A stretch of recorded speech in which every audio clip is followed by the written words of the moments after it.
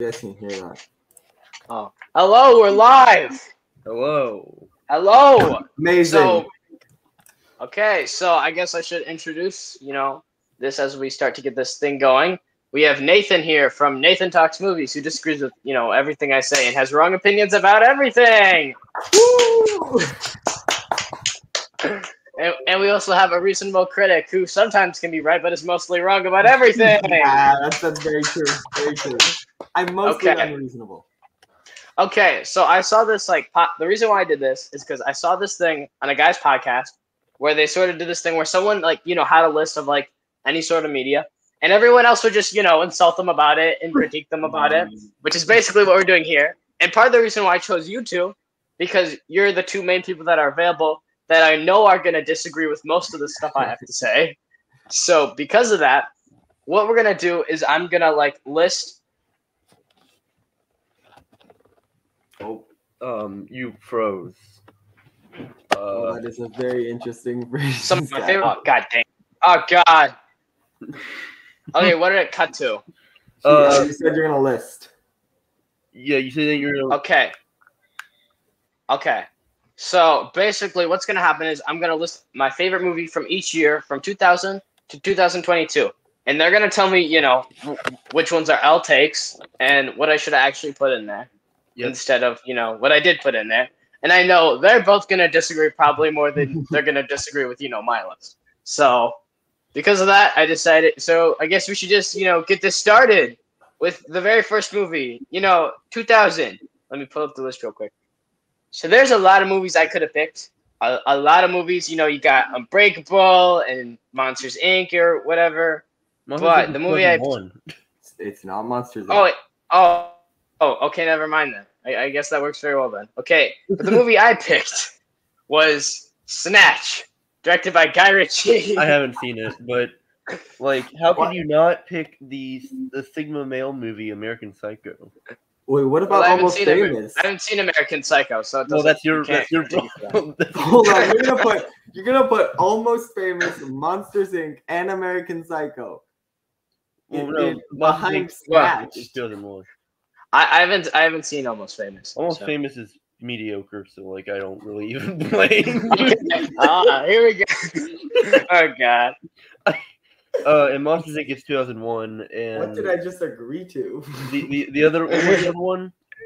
Okay. I think that Monsters Inc. Almost Famous and something else. I can't remember the other one.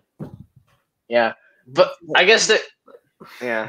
Monsters Inc. is 2001 though, not 2000. Oh, I'm sorry. I don't know why it says on here. I'm just looking up 2000 films. It's not. Yeah, that's fine. It's not on either. It's not on 2001 either, so it's okay. Okay, then American Psycho and Unbreakable. Okay, so what do you guys think should have been here? American Psycho. Yeah, I probably would go American Psycho. I like Unbreakable too. I've seen a ton of movies from that year that neither of you have probably seen. So which is why I brought you here. Yeah. So I can Dancer in the Dark, Requiem for a Dream, In the Mood for Love, Amores Perros, Oh Brother Where Art Thou. Those are all actually Snatched. I mean, Snatch is a good movie. I like that movie. I mean, I haven't seen Snatch, so I couldn't give my opinion on that. Yeah. It looks. And I've heard it's one of Guy Ritchie's better films. He's not really a director that interests me a lot, but I've heard it's one of his better films. Mm. But yeah. Well, I mean, yeah, I can kind of see that. Yeah. Okay, so 2001. Huh? Oh, got it. Oh, God. Okay, there we go. Okay, so basically, all right, let me explain. So, obviously, Snatch probably isn't, technically the best made or whatever. There's probably, other movies on there that I've seen that are probably better made than Snatch. However, so basically, I don't think either of you guys have seen Lock, Stock, right? Lock, Stock, and Two Smoking Barrels. No, I haven't. I don't think so. Okay, so basically, that movie has an amazingly crafted plot. It has a great script and everything. This movie basically has all of that, because everything ties in together. There's all these tiny little things, they all tie in together. It reminds me a lot of Tarantino. It's great. Basically, that movie has that, except for it's better. It's more entertaining. It's more fun. It's a little bit shorter, so it's a little bit more fast paced or whatever. It's just you're freezing up again. Man, he freezes.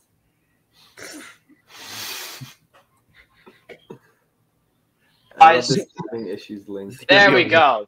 Okay, now does it work? Yeah. The quality dropped though, but yeah. Okay, that sucks. But basically, the whole point of like it has a great, well-constructed script, but it's also very fun and entertaining, which is why I put it here. So yeah. Yeah, I mean, I need to rewatch it, but I feel like Almost Famous is just the objectively better movie, and so is American Psycho.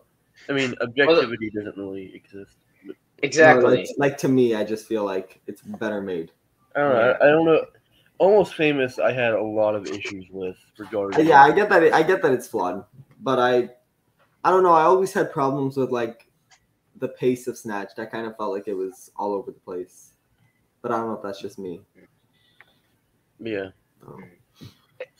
I don't know. There's definitely a decent amount of movies from 2000 that I have to actually watch. Yeah. But from what I've seen, this is my favorite. Okay, so the next one is okay. So 2001. There's some pretty great movies from this year. Fellowship of the Ring, Monsters Inc. There's probably more that I can't really think of off the top of my head. But I decided to put down Spirited Away, which is yeah. So I mean, I agree. That's actually my favorite of the year too. So I can't say anything about it at all. Well, okay. Go off. Go away. Let's hear this. Yeah. So I think I've been pretty public with the fact that I don't love Spirited Away. Yeah. I think it's pretty okay. I don't really like movies that are just kind of like, this is the world, let us show you it. I kind of prefer when they're more, I don't know, like grounded. I feel like you just go to too many locations. It's just kind of all over the place. I can't really get invested in any one location. So it's just not like, I just don't feel very like grounded. I feel like I'm just watching like a theme park ride of like, a bunch of different places.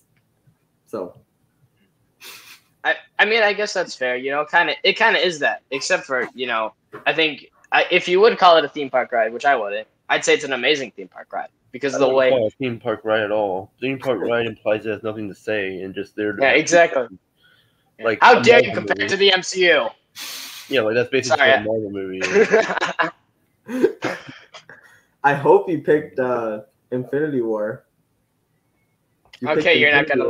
Okay, you're not gonna like my pick then. But yeah, I agree with your pick. I mean, like there are some other films that like I would recommend from that year, but like just because like there's some other great films I recommend from that year, but like I agree with your pick. You guys don't think Lord of the Rings? You guys don't think Fellowship is better? Oh, no. I mean, no. It's better than Fellowship. Fellowship's great, and I love Fellowship. I love Fellowship, but it's not even the greatest Lord of the Rings movie. So. Yeah, I never understood. Like how to separate them. Like I just watched all three of them. I feel like it's just one 12-hour movie. I just like when in my ranking, I just counted. I just put all three of them right at like 1, 2, 3 in that order. Not even because like one is better than 3, just because I don't know how to separate them.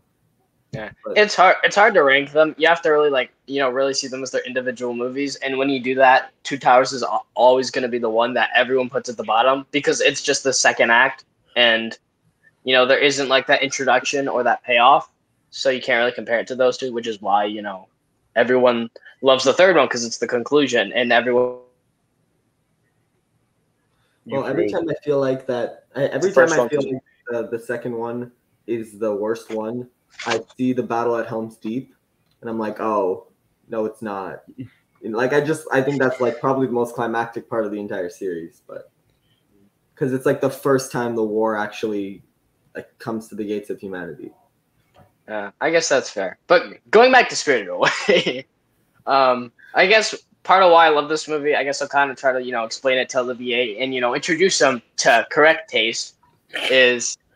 Because 4.5 on Letterboxd. I don't understand what I'm missing. Okay, so basically, a lot of the thing is, the movie has I feel like one of the greatest things about the movie, of course, obviously is the visuals, and I feel like it really entices you into this world, into these, into this. It's hard to really explain this movie. The more I think about it, 'cause I think one of the things that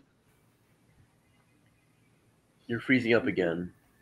Yeah. Okay. Wait, what do you think, Nathan? What do you think? I love the movie, of course, and he's kind of right, but I would say that it is both the plot and the visuals that create this world that is certainly weird and very interesting, but the world never feels like it. It very much is going by its own rules and very much going by, it's not breaking it boundaries when it comes to like. It's not like a movie that. It's not a movie that sets up rules and breaks them. It's a movie that basically more. It has its rules, but it doesn't really try to be this thing where a lot of movies fail with world building, that they set up all these rules and then break them whenever they feel like it. And yeah, I feel like fail with that because it actually like understands that the rules of the world is simply basically anything in this world is possible, if we're being completely honest. And we kind of see Isn't that kind of just like they don't really have to play by the rules at that point? If anything is possible, and like whatever, right? It's sort of like characters have their certain things that they are in charge of doing, and certain characters have their things that they have to do. But more that what you'll see in the world is like complete the rules of the world are consistent. It's more that just a lot is in the world. A lot is in the so it doesn't really go by the rules of usual world building where it's just this one thing consistently. But it never feels like it's inconsistent. It's more that just this world has so many creatures and so many people, and this one big bathhouse has so many people because it's a gigantic bathhouse full of like a ton of different monsters. Why does Gavin have two? I delete and then come back. You can't remove this, so it's kind of just stuck there. Oh, that's okay. Weird. Well, you can't press leave because of your computer. I pressed to leave studio. This thing just not working. So I guess it's just double Gavin. Let's go. Let's go. Echo can't. We have two Gavins now. Oh god, this is gonna suck. Okay, there we go. Nope. Okay, there. Finally, jeez. Hi, Gavin. Okay, so basically, what I was saying is, Spirited Away. I love this. I love like the rules. I love the world. It's just, it's a movie that doesn't really feel. Am I the only one that can hear that echo? Yeah, you have a little bit of an echo, but like. How do I get rid of it? God, I don't want. It's not really that noticeable, to be honest. For me, okay, how about that? Is that better? It's not bad. It's not okay, bad. fine. Okay, so basically, what I was saying was that I really love the world. I think it has like the rules are very grounded, somewhat in a way for like what it is. I feel like it's not exactly like grounded, but like it has this, like it has endless possibilities, and I feel like that makes it so that I can't really break any of the rules, which. I can understand why Olivier wouldn't like that about the movie, but also it makes it feel like it makes it feel very unpredictable. Yeah.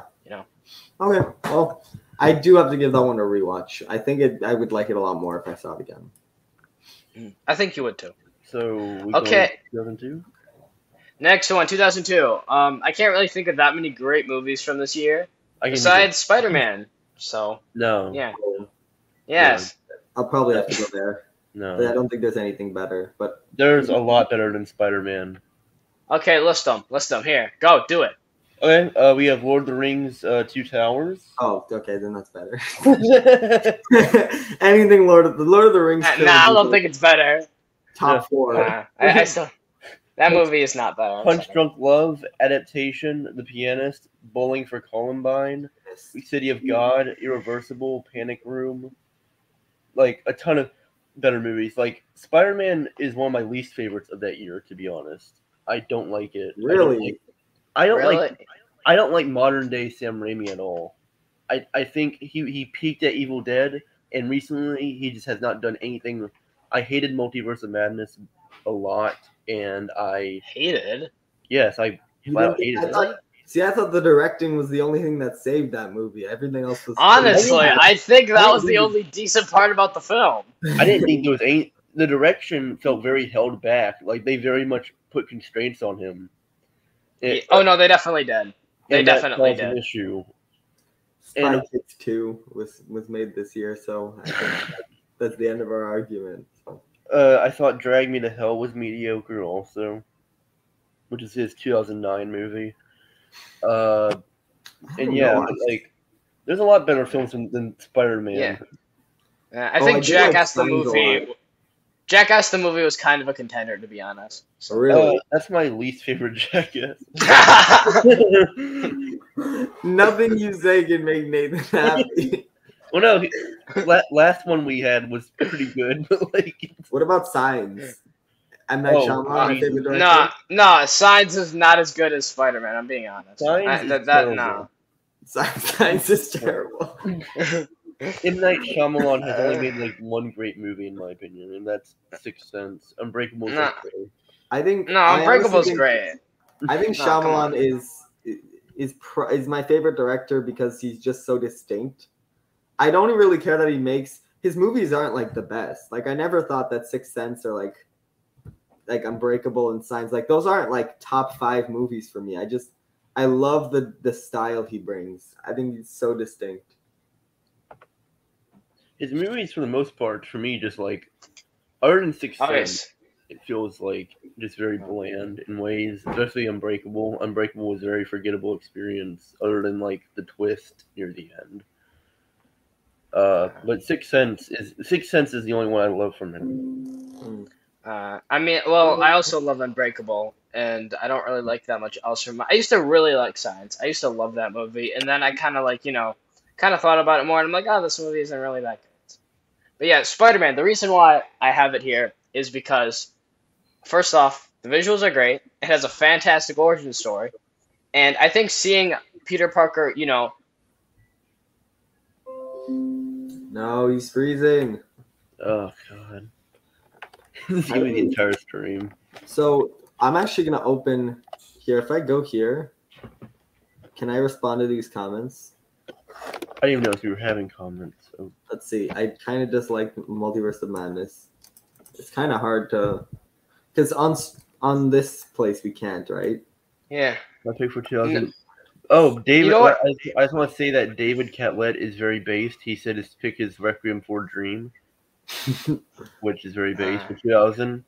I swear, if I freeze up again, I'm just going to go on my phone and then do it from there because I'm getting sick of this. This is getting annoying. Maybe the phone would be a better option. Yeah, it might actually be.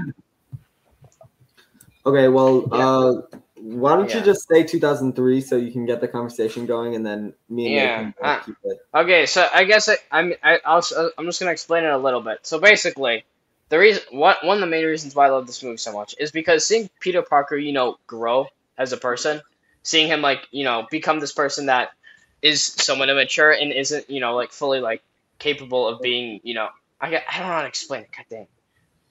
But because we see him act like an immature teen and not exactly a mature person, and then seeing him mature slowly throughout the film and understand things more and understand life more, I think it works very well. That's why I really love the movie. Yeah, it's definitely the best paced Raimi movie, I would say, out of the 3 Raimi movies. Okay, 2003. I'm a little scared. What did you pick for 2003? Okay, I picked Finding Nemo. No, I'm just kidding. I didn't pick Finding Nemo. Okay. I wouldn't even be against that if you did. I wouldn't even really be against that if you did. You wouldn't be offended. Okay, I picked Daredevil the movie. No, I picked Lord of the Rings: Return of the King. Come on. What else is there? I'm looking here. There aren't really that many good movies from 2003 that I'm looking at. Terminator 2 and Kill Bill, actually. We have for me, my favorite would be Old Boy. I think that's the best one. Kill Bill, I prefer over it, actually. Not over it. I mean, over Return of the King, actually. So I've Old Boy, Kill Bill, Return of the King, Memories of Murder, Lost in Translation. Memories of Murder is better than Return of the King? No. Wait, which one's better? Wait. Which of those ones are better than Return of the Kill King? Bill and Old Boy. Kill Bill, really? Yeah. Someone said Yeah. Someone in the chat said Elf. Nah, No, I'm sorry. no. No. Nah. Nah. No, I'm sorry, man. Return of the King. Come on. But Memories of Murder below Return of the King is my third favorite. So anything I say here is under Return of the King. Lost in Translation, 21 Grams, Finding Nemo. But I will admit, I think the only one to me that I could really think about would be Old Boy, but I don't think Old Boy is better than Return of the King. Terminator 2 is a great movie. Terminator 2. Terminator 2. I think you're talking about Terminator 3. I think is what you're talking about. No, that's also in like the 90s or something or 80s. No. Oh yeah, wait. No. 2003. Terminator 3 is in 2003. Terminator 2 is in like 1992. Terminator like 3 is garbage. I apologize. I apologize for ever even pretending to like it. My God. Terminator 3 looks... That poster does not look like a movie that came out in 2003. Neither does... This looks like something that I swear it did. I got excited because I saw Kill Bill and Terminator right next to each other. So I was like, oh, Terminator 2 and Kill Bill together. Wow. What a good year for movies. Oh, yeah. Okay, never mind. Yeah. Okay, fine. Then in that case, it's just Old Boy, and I still think. Lord of the Rings to me, I have that at like 4th ever. Like the entire trilogy, I have it 4th of all time. So that's a large gap in between Terminator 2 and Terminator 3. Yeah. Oh my! I swear, there's so many like sequels. Like once there's like a second movie that's like great, like historically amazing. Once you get to the third one, it's mostly downhill from there, except for like the Star Wars trilogy and. It's basically Alien. Star Wars is downhill the minute it started. What are you talking about? Oh my God. That's an L take. That's an L take. Stop. No, we're moving on. We're moving on. Yeah, I think everyone knows why Return of the King is amazing. Great movie. Yeah. I don't think anyone can debate that. Nothing against that. Really fine. Okay, 2004. Now, 2004 was a really great year for movies. Of course, there's Eternal Sunshine of the Spotless Mind, and I think there's other ones. Let me look. I know there's other great movies from this year. I've seen like almost every single movie ever, so like. Yeah. Of course, there was Eternal Sunshine. Eternal Sunshine. Girl from Spy Kids. Kill Bill Volume 2, House Moving Castle, Shaun of the Dead, Before Sunset, Mysterious Skin. Before Sunset. Fahrenheit 9/11. Nothing else matters. Shrek 2, Spider-Man 2. No. Spider-Man 2 and Shrek 2 are pretty amazing, but no. Shaun of the Dead, Dawn of the Dead. Oh, this is a good year. Jeez. Napoleon Dynamite. Incredibles. Napoleon Dynamite's fun. Okay, wait. What did you put? Okay, I put Before Sunset, which is it's Before Sunset. It's not my 5th favorite of the year, but I have nothing wrong with it. Like, I love it a lot. I would say The Incredibles is better, but I also think that Before Sunset is an incredible movie, so I respect it. I'm not upset. You can't go wrong with the trilogy. Yeah. I think all three of them, in my opinion, are masterpieces. I love all of them. Probably like the greatest trilogy, I think, in my opinion. I think the second one, it has everything that's great in the first one, except for it's all like, new stuff. Yeah. It's them like after like 9 years and seeing them, mature and grow older after the first one, I think is great. Everything. Oh, sorry, go ahead. Basically, all I was gonna say is that everything that's great in the first one, it translates to here. Yeah. So. I mean, the conversations are also just like better written. Yeah. One thing I love about it is that like it's this idea of like getting back with the one that got away, and kind of like this idea of like the scenario we wish we got. Yeah, I like that. I like that. The scenarios, but also how that also kind of ends up, towards the end, ends up kind of showing that fantasy is really short-lived because of what ends up happening near the end with the car scene, and how it doesn't really like work that way. It kind of feels like La La Land in that sense. My brain is like on a La La Land high right now. Like, no, it does. I've watched La La Land so many times, it's all I think about now. But someone in chat said Prisoner of Azkaban. We're on 2004. That's 2003. That's 2003. What even is that? It's like the third Harry Potter movie. The third one for sure. Because I was like, where do I remember that name? And I've not seen a Harry Potter movie in my life, so I'm like, where do I remember that name? So like, okay, we should probably respond to the chat. I'm just gonna kind of speed run through, the ones that are like. Oh boy, when are they gonna say Resident Evil Apocalypse? I haven't seen a Resident Evil movie in my life. Resident oh god. I haven't So really Nathan, you don't like Star Wars? Yeah, blasphemy. Nathan talks. You know what? This is a bad idea. I shouldn't have opened the window. Yeah. I should have just let it. Exactly. You should have just ignored it and moved on. I'm gonna be the one that opens the most can of worms in this. Yeah, exactly. I know. I thought I was controversial, and you're like, nah, Almost Famous is mediocre. Star Wars peaked at the beginning and sucked. It didn't peak at the beginning. I said it didn't peak at the beginning. Oh, it just never peaked. It just was always. It just never. It never was good. It never was good. Yeah, every time I bring up a comic book movie, Nathan's gonna just like die like a little bit more. Other than like, there's a few comic movies that I'm fine that I love, but it's mostly just like MCU or DCU where it's like. Yeah. Well, it depends because there's an side or the MCU side. You're just on neither. You're just hating. Yeah, exactly. I'm like you just hate both of them. I'm like, you both suck. Stop competing.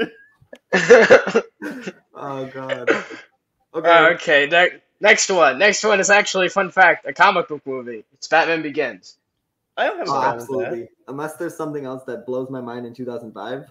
That's probably my favorite comic book origin story, or probably just origin story in general. It's not my favorite 2005, but I actually do really like it. Oh, good. I actually have a better comic book movie for 2005. That being Sin City. I haven't seen it. Sin City? I haven't seen it.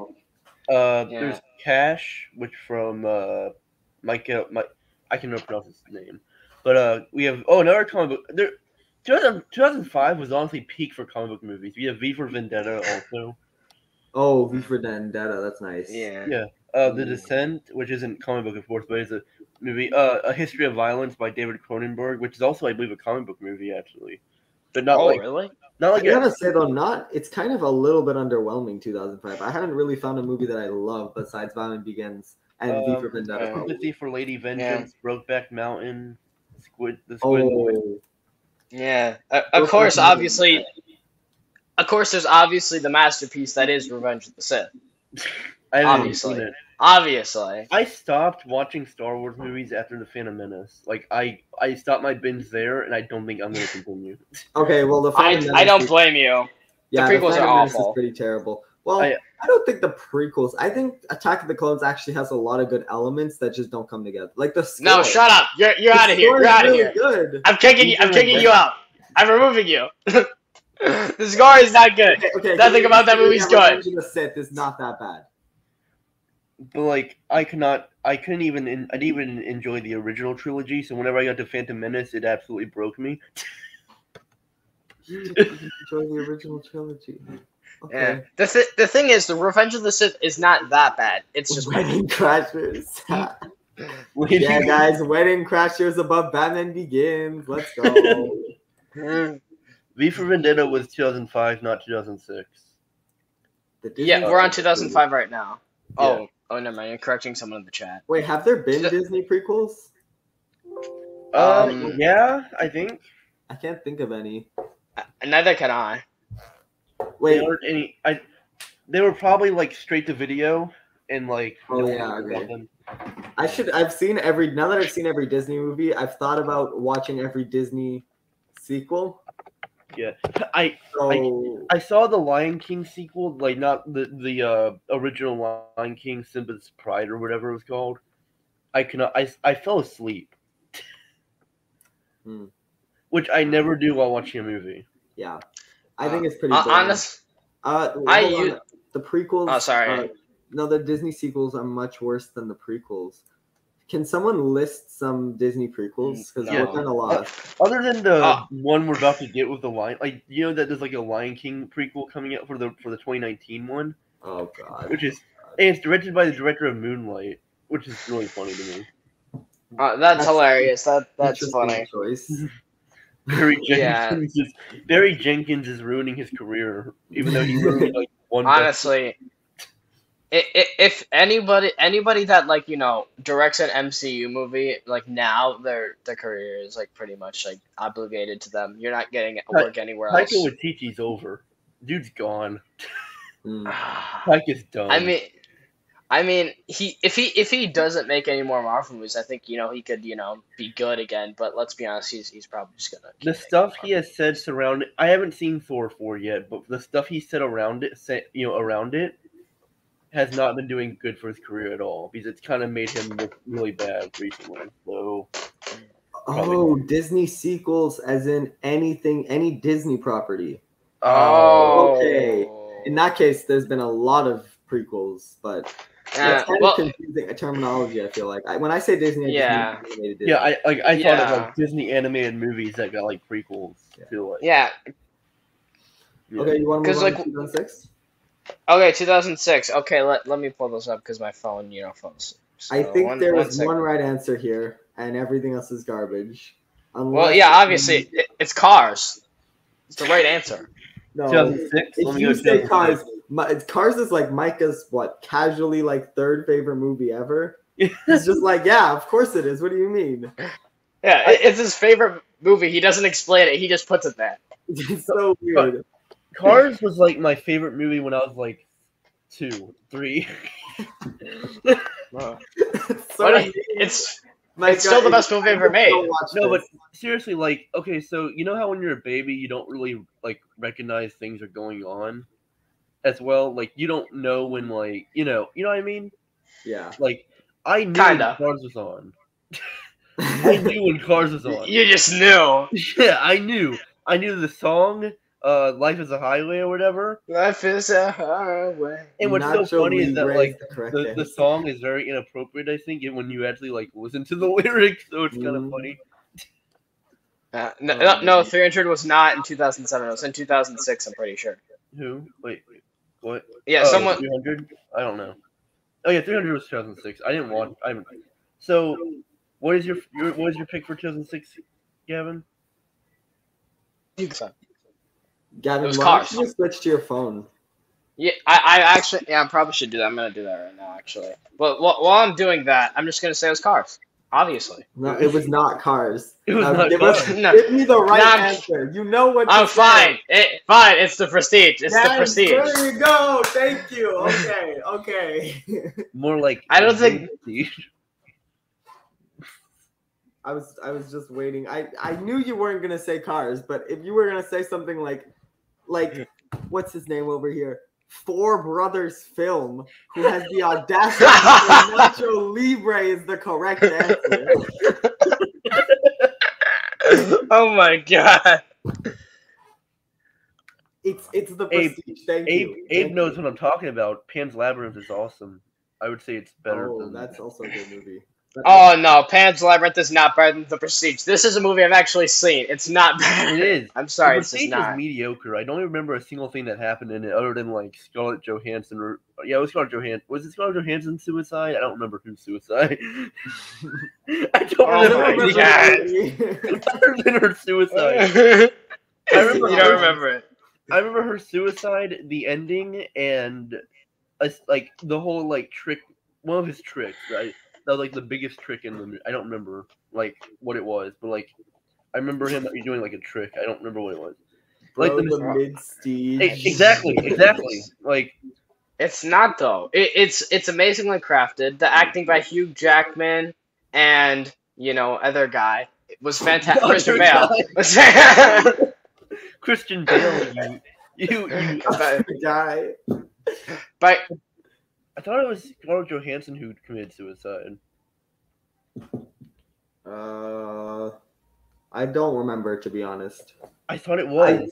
It's been a while since I've seen that, but from what I remember, it was incredible. So, and I feel like Pan's Labyrinth was great too. So I feel like I would go Pan's Labyrinth or. My favorite is Children of Men, actually. Oh, that's not a bad choice, actually. Yeah. But I still prefer Pan's Labyrinth and. Pan's Labyrinth, I love a lot, so like I'm all for people who give it number one. Yeah. There's also a documentary that I love called Jesus Camp, which is a great documentary about like indoctrination and like abusive churches and stuff that I loved a lot. There's also Paprika, which I love. Babel. Paprika, I've never heard of that. It's a Japanese animated film by Satoshi Kon. Yeah, that's his name. That's how you pronounce his name. Babel by the director of Birdman. We have The Host by Bong Joon-ho. The Departed. I'm surprised no one's mentioned The Departed yet. Oh, The Departed was this year, huh? That's cool. Yeah. Oh. Jesus Christ. Okay. I was like, oh boy. I'm hearing like. Okay, I know the quality kind of sucks, but yeah, this is the best I can pretty much do. Jackass number 2 from 2006. That's another one I really enjoyed. Oh my God. The Departed was a great choice. Little Miss Sunshine. Pretty enjoyable. 2006 was a pretty great year for the most part. Like we got some bangers. I mean, yeah. It was the year I was born, so hey, you wanna test you wanna test the credibility of Gavin by talking about 2007 movies, and then if he comes in with his opinion like Bratz was the best 2007 movie. Okay, I probably should. I gotta like debate this with Nathan because his opinion's wrong, and I gotta correct him. So that's 2007. No, I gotta argue the Prestige. I have to tell Nathan why he's wrong. Oh yeah, of course. Yeah, I have to tell Nathan why he's wrong, and then we can move on. First off, the acting in it is fantastic. Christian Bale and Hugh Jackman both give fantastic performances. Their rivalry is absolutely phenomenal. I think it's one of the best rivalries in film history. I'll say that. I think when it comes down to it, the tension and the way they build up everything, all the little hints that are built up to this fantastic third act, this amazing twist, it's just a brilliantly crafted movie, Just brilliantly crafted on every single way. It's Kino in every sense of the word. I don't see anything that you could have against it. There are problems for sure. I think it's maybe a little bit too short. I feel like it could have gone a little bit longer. I just don't remember a single thing other than the things I mentioned, and even then, it's something I may have done the Scarlett Johansson thing wrong. Okay, so I can't disagree. I can't disagree that Daddy Bale. Oh, Daddy Bale! Wow, Daddy Bale. I'm gonna call him that from now on. I ask again, what did I get myself into? Oh my God! The goat. I mean, Patrick Bateman and the Dark Knight trilogy, and also Christian Bale's the best part of every movie he's in, other than apparently he was in Pocahontas, but I don't remember even what he played. I hate that movie, but yes, he was in Thor: Love and Thunder. Order of the Phoenix is super underrated. I definitely gotta agree with you there. That's my favorite Harry Potter movie, besides the third one. So I don't know the Prestige. I would probably pick the Prestige, but Order of the Phoenix, that's probably my number 2. Anyway, are we gonna move on to 2007? Sure. Okay, so let's see if I don't freeze this time before I say it. Okay, the next one. Now there are a lot of picks for this one. Of course, There Will Be Blood, which I haven't seen, so that's not going to be on here. There's of course Ratatouille. Well, it's already not big. There's so many. Yeah, you don't have to. There's so many great picks. So many great picks. I decided to go with Sweeney Todd and the Demon Barber on Fleet Street. Hey, you know what? That was literally my favorite movie of all time at one point. So I have nothing really against that. I can think of many movies Thoroughly Blood, for example. You really should see that. Yeah, I need to see that. There's a lot of movies I need to see that you've seen. So Freedom Riders and Juno too. I haven't seen Juno or No Country for Old Men. This is a movie that I don't even know if you guys have heard of. You probably have. It's called, let me make sure I get it right, 4 months, 3 weeks, and 2 days, which is a great movie. I think I might have heard of that. It's pretty relevant right now since it's about abortion. Do you want to get political? Oh boy. Alright, let's get political. Let's do it. No, please don't. Alright. Everyone say that. But actually, it's a great movie. Ratatouille, I love a lot. I mean, to me, I don't even think anything could touch Ratatouille, but I think Sweeney Todd is more unconventional. So I can see why, like, I feel like movies that are really out there, you either love them or you hate them. Yeah. So it's more often that you're going to find yourself on the love side. Whereas Ratatouille, I feel like there's a greater spectrum. You know what's a movie you guys should really see? Smiley Face by Greg Araki. That's actually on my watch list. That's I actually really want to see that. Yeah, that's that's one of the best comedies out there. We also got Hot Fuzz, of course. We got Zodiac. Hot Fuzz is good. Zodiac too. Wow, that's a good. Death Proof. Wreck. I'm gonna pronounce this wrong. Darjeeling Limited. Oh yeah, someone in chat said that. Okay, you know what? I'm gonna call this out. I have to call this out before we say anything more. The Darjeeling Limited is the best Wes Anderson. I'll take. No, it's not. Not even close. Not even close. No way. Anderson? I think it's weaker, but I don't like. I can see the love for it, honestly. Like, it's very charming. It's very well shot and well. Best Wes Anderson though. What about for me? It's Moonrise Kingdom. For me, it's that's a hot take, but I love Moonrise Kingdom also. I love all of Wes Anderson's movies. Like, I have nothing against really any of them, other than maybe like Bottle Rocket would be my least favorite, but I still think it's like a good movie. Like, it's all right. None of them are bad. It's just Darjeeling Limited doesn't have anything that makes it stand out, in my opinion. Stop adding mid to everything, Abe. It's very annoying. Mid-Rise Kingdom. I would say that Darjeeling Limited has the great bond between the three main characters that really makes the film really enjoyable, and also it still has like the great stuff that you usually see from Wes Anderson, like the cinematography, the direction, the comedy, all that stuff.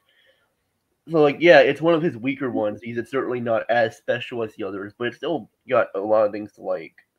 Yeah, it has things to like, and has like things that make Wes Anderson movies good. It's just not as good as the other movies. Yeah, you know, because what it has isn't as good as the other one. So I don't get why people like it so much.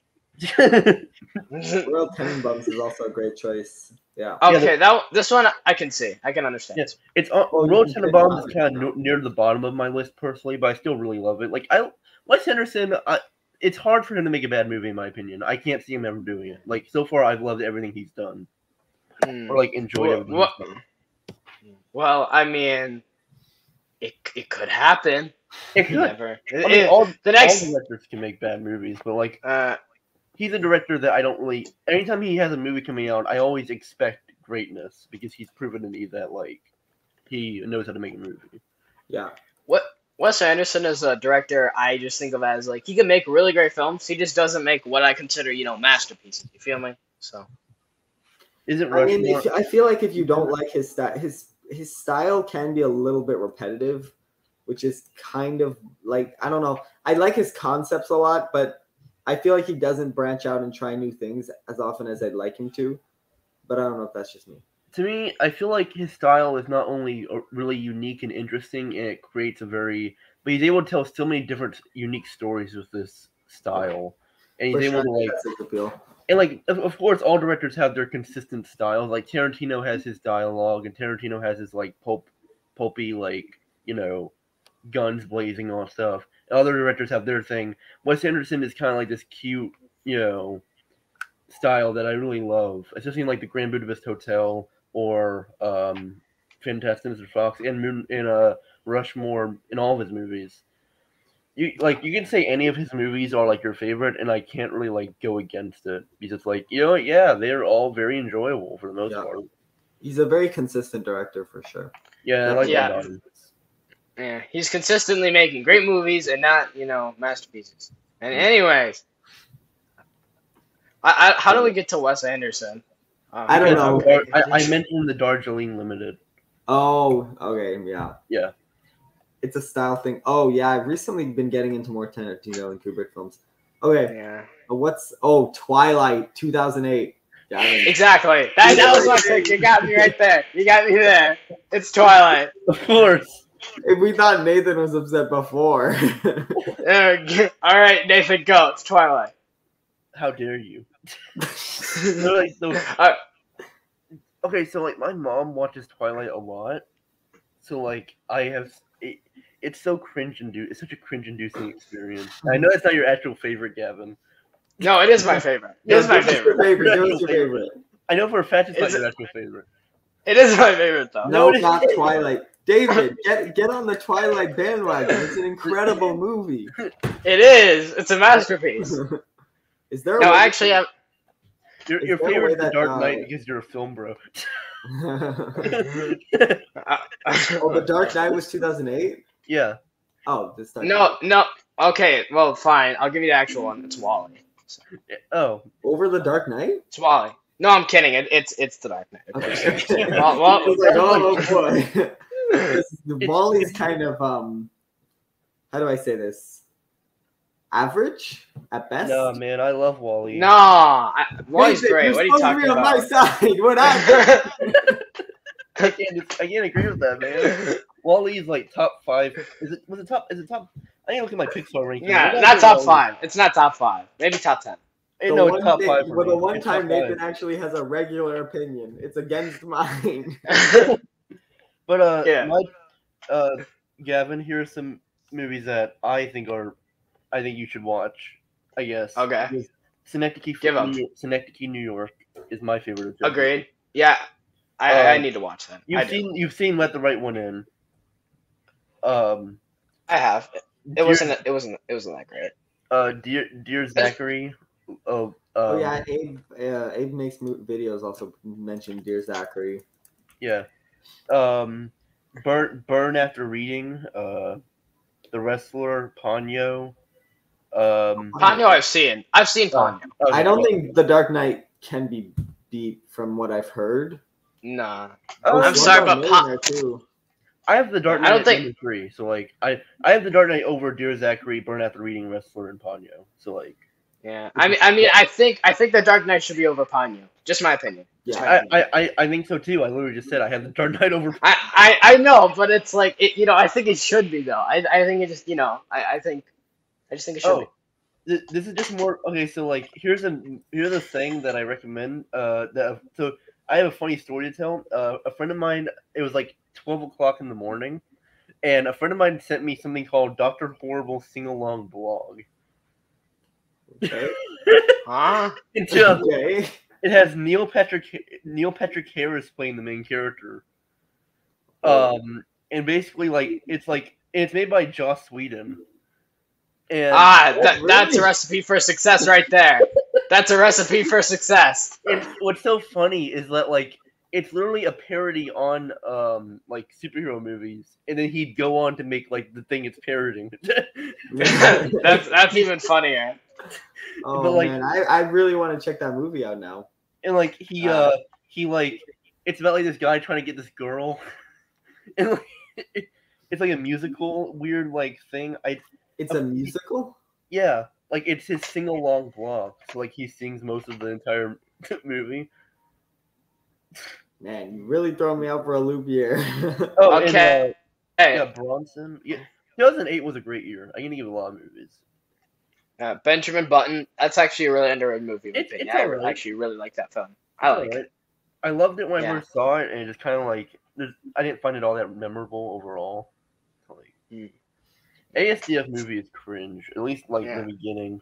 Like, I enjoy some of them, but like for the most part, that series is really cringeworthy, and like that movie's like ASDF movie is like if you want a better time if you cannot find a better time capsule of the humor of like of the early 2000s or like that time period than ASDF movie. No, it does not at all. Are you guys talking about Harold and Kumar? No, ASDF movie. Do you even know?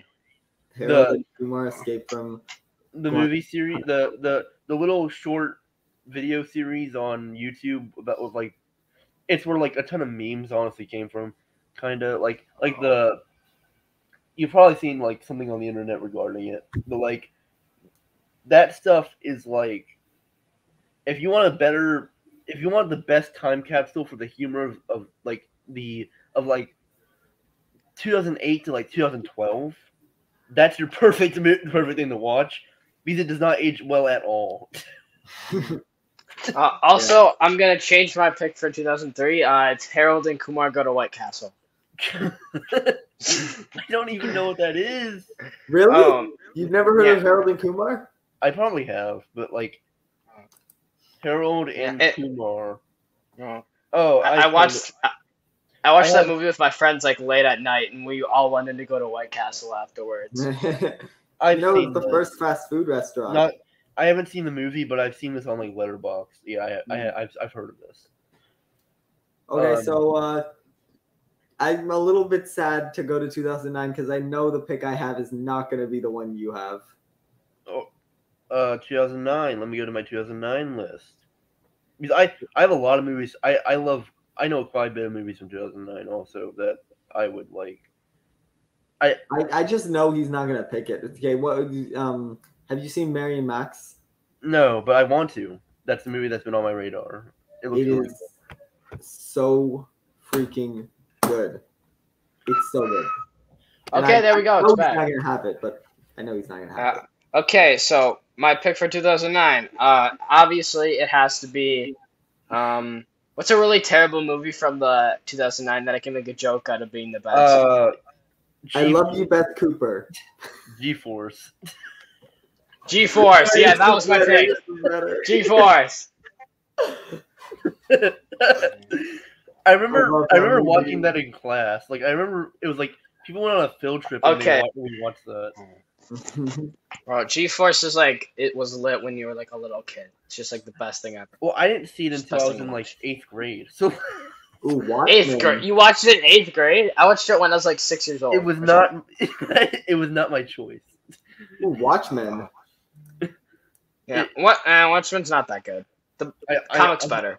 So wait, what did you pick then? Okay, I picked Fantastic Mr. Fox. Based. That's mine too. You know what? That's a good choice. I personally was a little bit underwhelmed by that film, just because everyone told me it was better than all the other Wes Anderson, and to me it's under.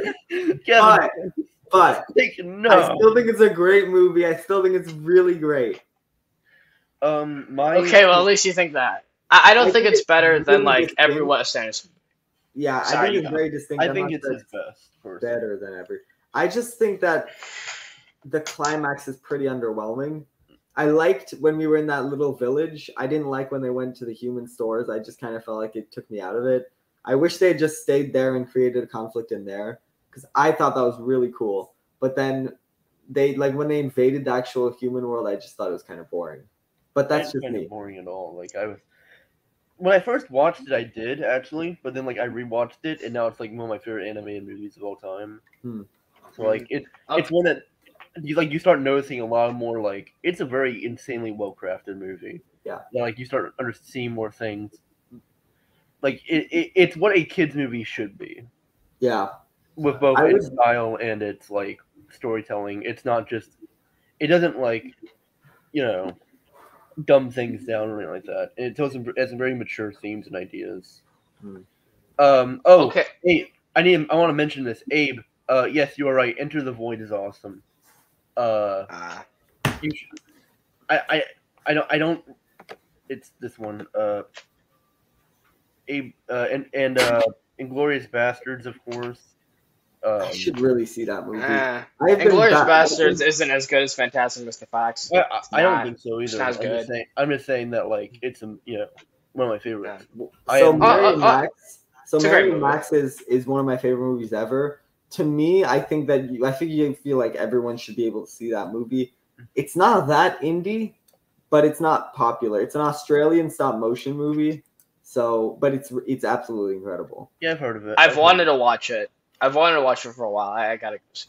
But the thing is, it's so dark and like it's so distinct. I've never seen any movie like it. The stop motion is almost more interesting and unique than Fantastic Mr. Fox, which is surprising to me because, well, I never thought it would be possible, right? But if you just see some clips from it, everything is so like.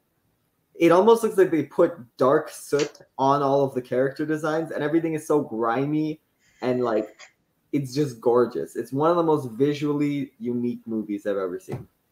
Isn't it? I've heard it's pretty depressing. It is. It's almost R-rated. It's PG-13, but it's almost R with the concepts it tackles about like morality and what makes life worth living. It's like really it's so good. My type of movie. Oh yes, and you should watch Antichrist by Lars von Trier. Oh my gosh! And Did someone really put? Okay, Abe, The Secret of Kells, Coraline, The Hangover, and Avatar. One of these things is not like Coraline, I just really there's like. all. Wait, where is this? Where is this? This is Hold on, the but fourth to last. Oh, I see it. I can How- get behind Avatar. Coraline. I can get behind Coraline. Nothing. I haven't seen Secret of Kells, but Avatar and Hangover, nah. I mean, I couldn't even finish Avatar. I couldn't finish the movie. It was so boring. I did basically not- had I to did not finish love it because it was in class.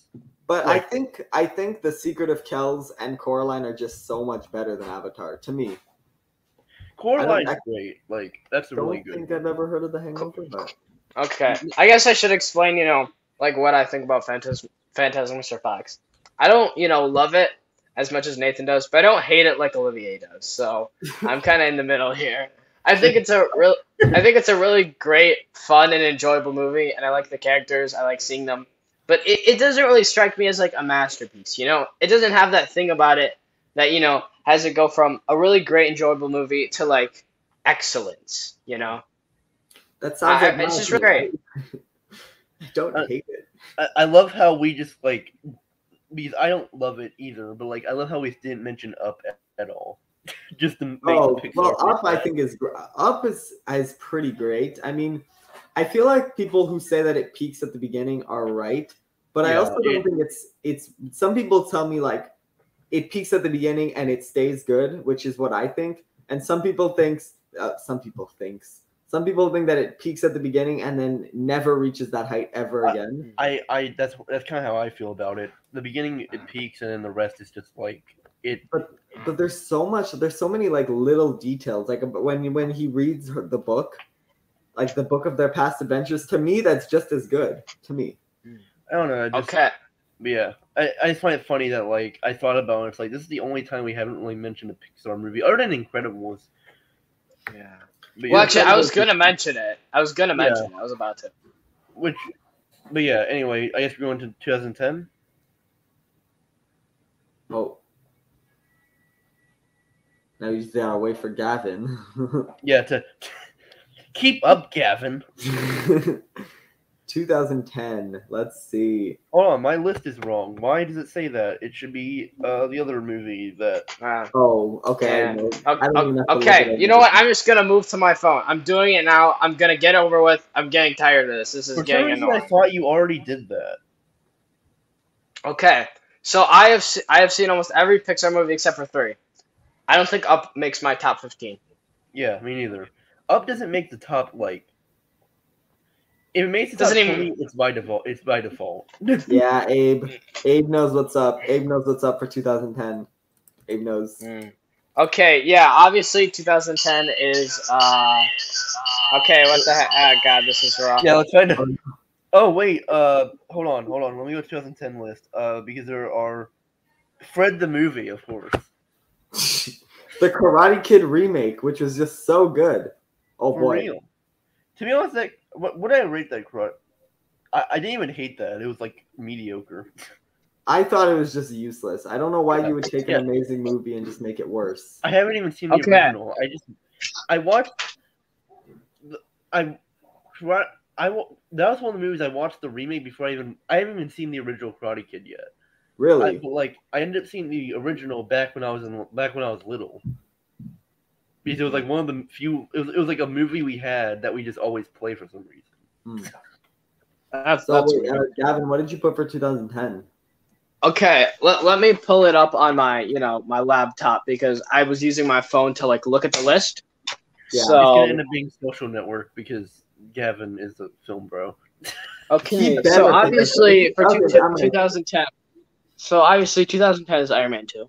I mean, what else? No, stop. No, man. That is what the people who don't like the MCU say the MCU is like. Terrible movie. Terrible. Yeah, it is. It really Terrible. is bad. It's so bad. Okay. Actually, though, it's the Social Network, of course. It is. Well, Competition. it's not I my was. favorite. You should see Black Swan or In Sundays.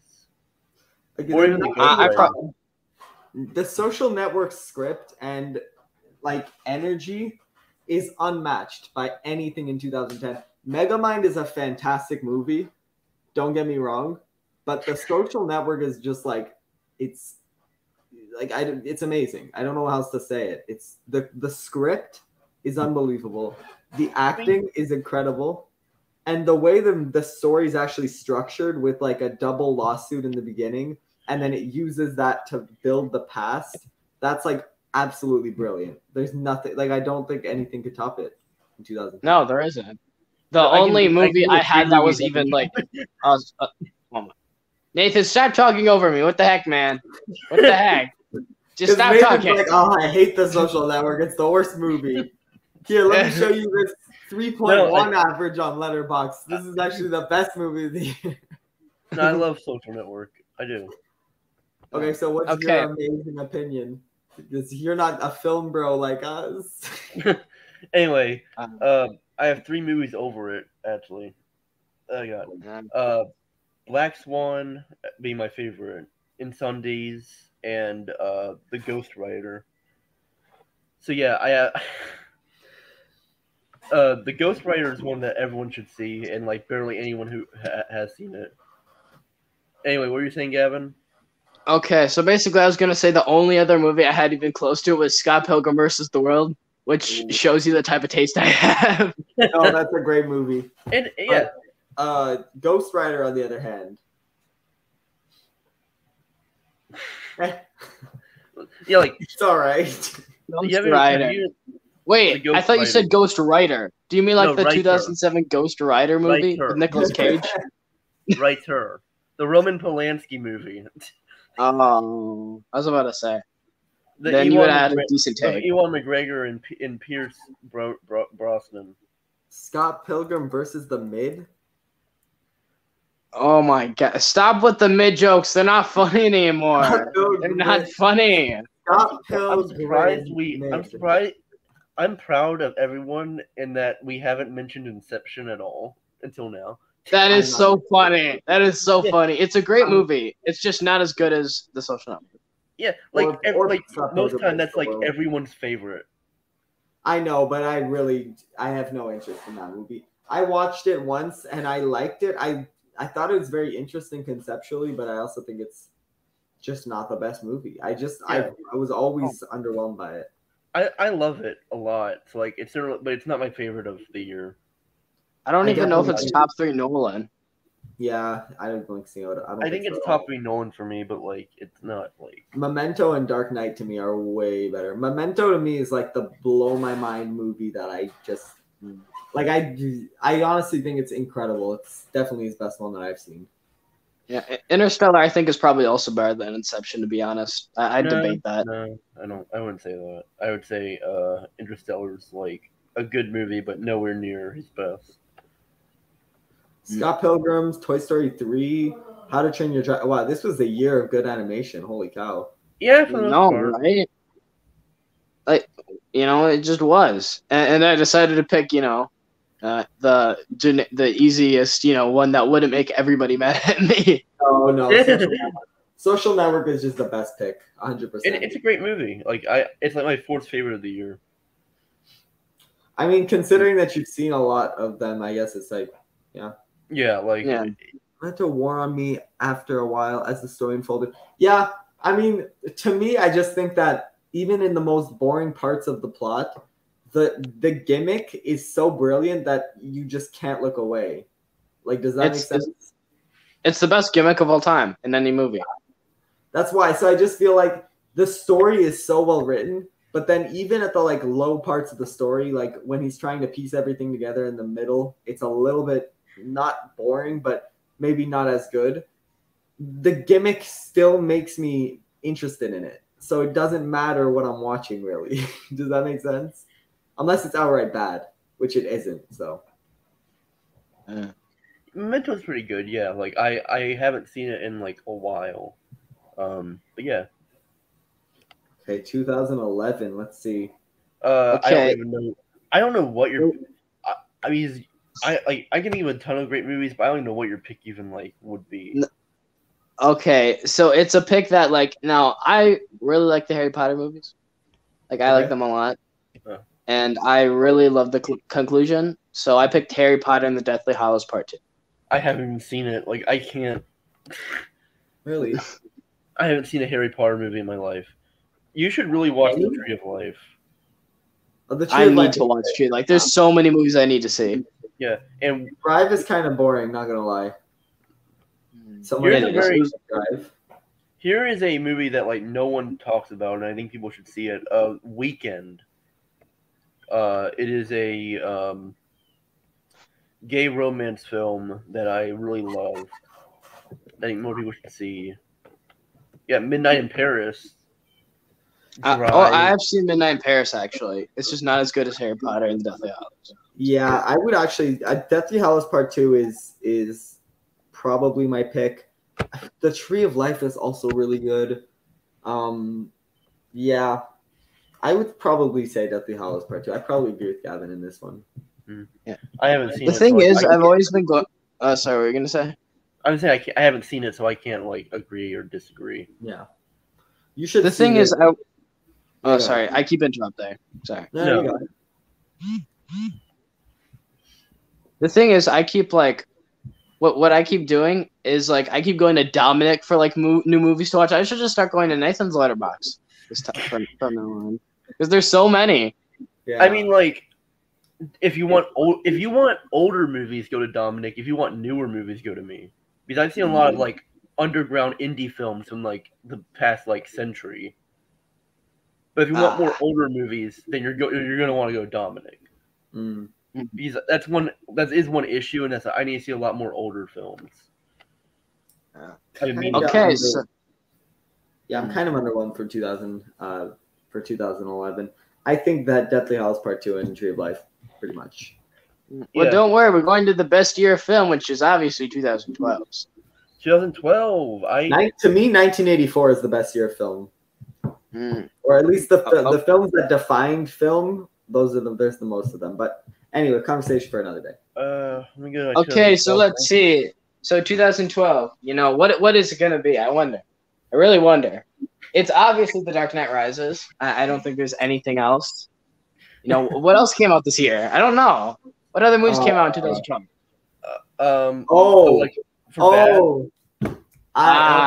Olivia gets it. Olivia gets it. Please just say it. Just say it. Get it over with. The Amazing Bulk. Eileen. No. At this moment, you mean everything. Okay, it's the Perks. Totally. To be honest, Perks like got worse for me the more I saw it. I'm not disagreeing with that. You saw it after me, so I did. I saw it afterwards. I need to fix my Perks of Being a Wallflower is the third best movie, I would say, of all time.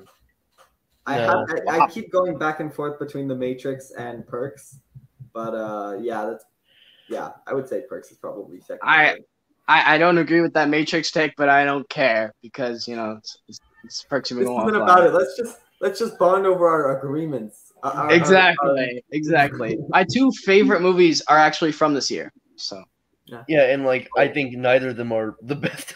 Oh my god! All right, Nathan, we got it. It's a terrible movie. Okay. I regret inviting you to this. Perks is good. Perks is fun. Like Abe already predicted. He's like, I know Nathan hates it. He just knows.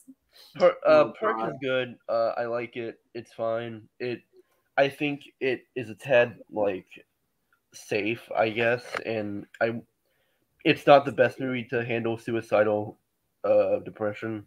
Like it could do a lot better. But yeah, it's overall. It's not just about suicidal depression. I mean, it's not just about that. Well, yeah, but like I've realized that the director is kind of just known for like making very safe versions of topics that could easily should be probably handled a tad bit more seriously, like Wonder or Dear Evan Hansen. See, I don't like Wonder or Dear Evan Hansen. Those kinds of movies to me are so in your face. Like, oh my god, I have a disability. Like, obviously it's a problem. Yeah. And I'm not saying that it's not, but it's just so like in your face, and it's kind of not fun to watch. But Perks is the best he's done from what I haven't even seen Dear Evan Hansen, and I'll probably never see it. But like Perks is good. We had a massive discussion of this, and it turned out very bad. It went very bad. My favorite is The Hunt by Thomas Vinterberg. Ooh, that's a great pick. Yeah, I have to see that. So it is very. It's hard to recommend because of its subject matter, because it's like because it's literally about like child molestation and stuff like that. But it's so well done and interesting. You got The Master by Paul Thomas Anderson, which is another one I love. Yeah, Django Unchained, Moonrise Kingdom. Yeah, Moonrise Kingdom to me would be I mean, obviously nothing can come over my third favorite movie other than the top two. But I would say the closest movie is Moonrise Kingdom. That's also probably a top 50 movie for me. So, so Django Unchained as well. So Django is like one of those movies where I really loved it up until like the last fifth or like fourth, because the last have you all seen Django? Have you both seen Django? I have not. I haven't. There's so many movies I need to see. Okay, that's fine. It's fine. I didn't want to spoil anything. So the last fifth to me is so like it contradicts, because the action is really smart in the beginning, and then at the end it just becomes kind of dumb. And I don't want to get too specific for spoilers, but for me, that's just why I couldn't get into the last ending. But I think overall it's an incredible movie. It doesn't bother me that much, like how the ending goes. I really enjoy it. I enjoy the entire 2 hour and like 46 minutes of the movie. I believe that's the runtime. It peaks with the scene with Leonardo DiCaprio and where at the table scene. That is the best scene. Yeah, 50%. Probably. And when you see it, Gavin, you'll definitely know what we're talking about. Another movie I want to talk about, because I know neither of you have seen it, is Starlit by the director of the Florida Project, which is one that I think more people should see. You also got Killing Them Softly, which is pretty good. Yeah. Now I guess we should get the elephant out. I guess we should address the elephant in the room, should we? The fact that I don't like It's Such a Beautiful Day. Oh yeah, we definitely need to address this, because it's I find it so funny that my two favorite movies are like movies that you just find okay. I find it hilarious. Or no, I've come to like the realization that I simply don't like It's Such a Beautiful Day. It's not even this. I think it's okay. I simply just don't care for it. So I have not seen this movie. Okay, well you're wrong. I feel like I don't. It's okay, guys. It's okay. We all have our opinions.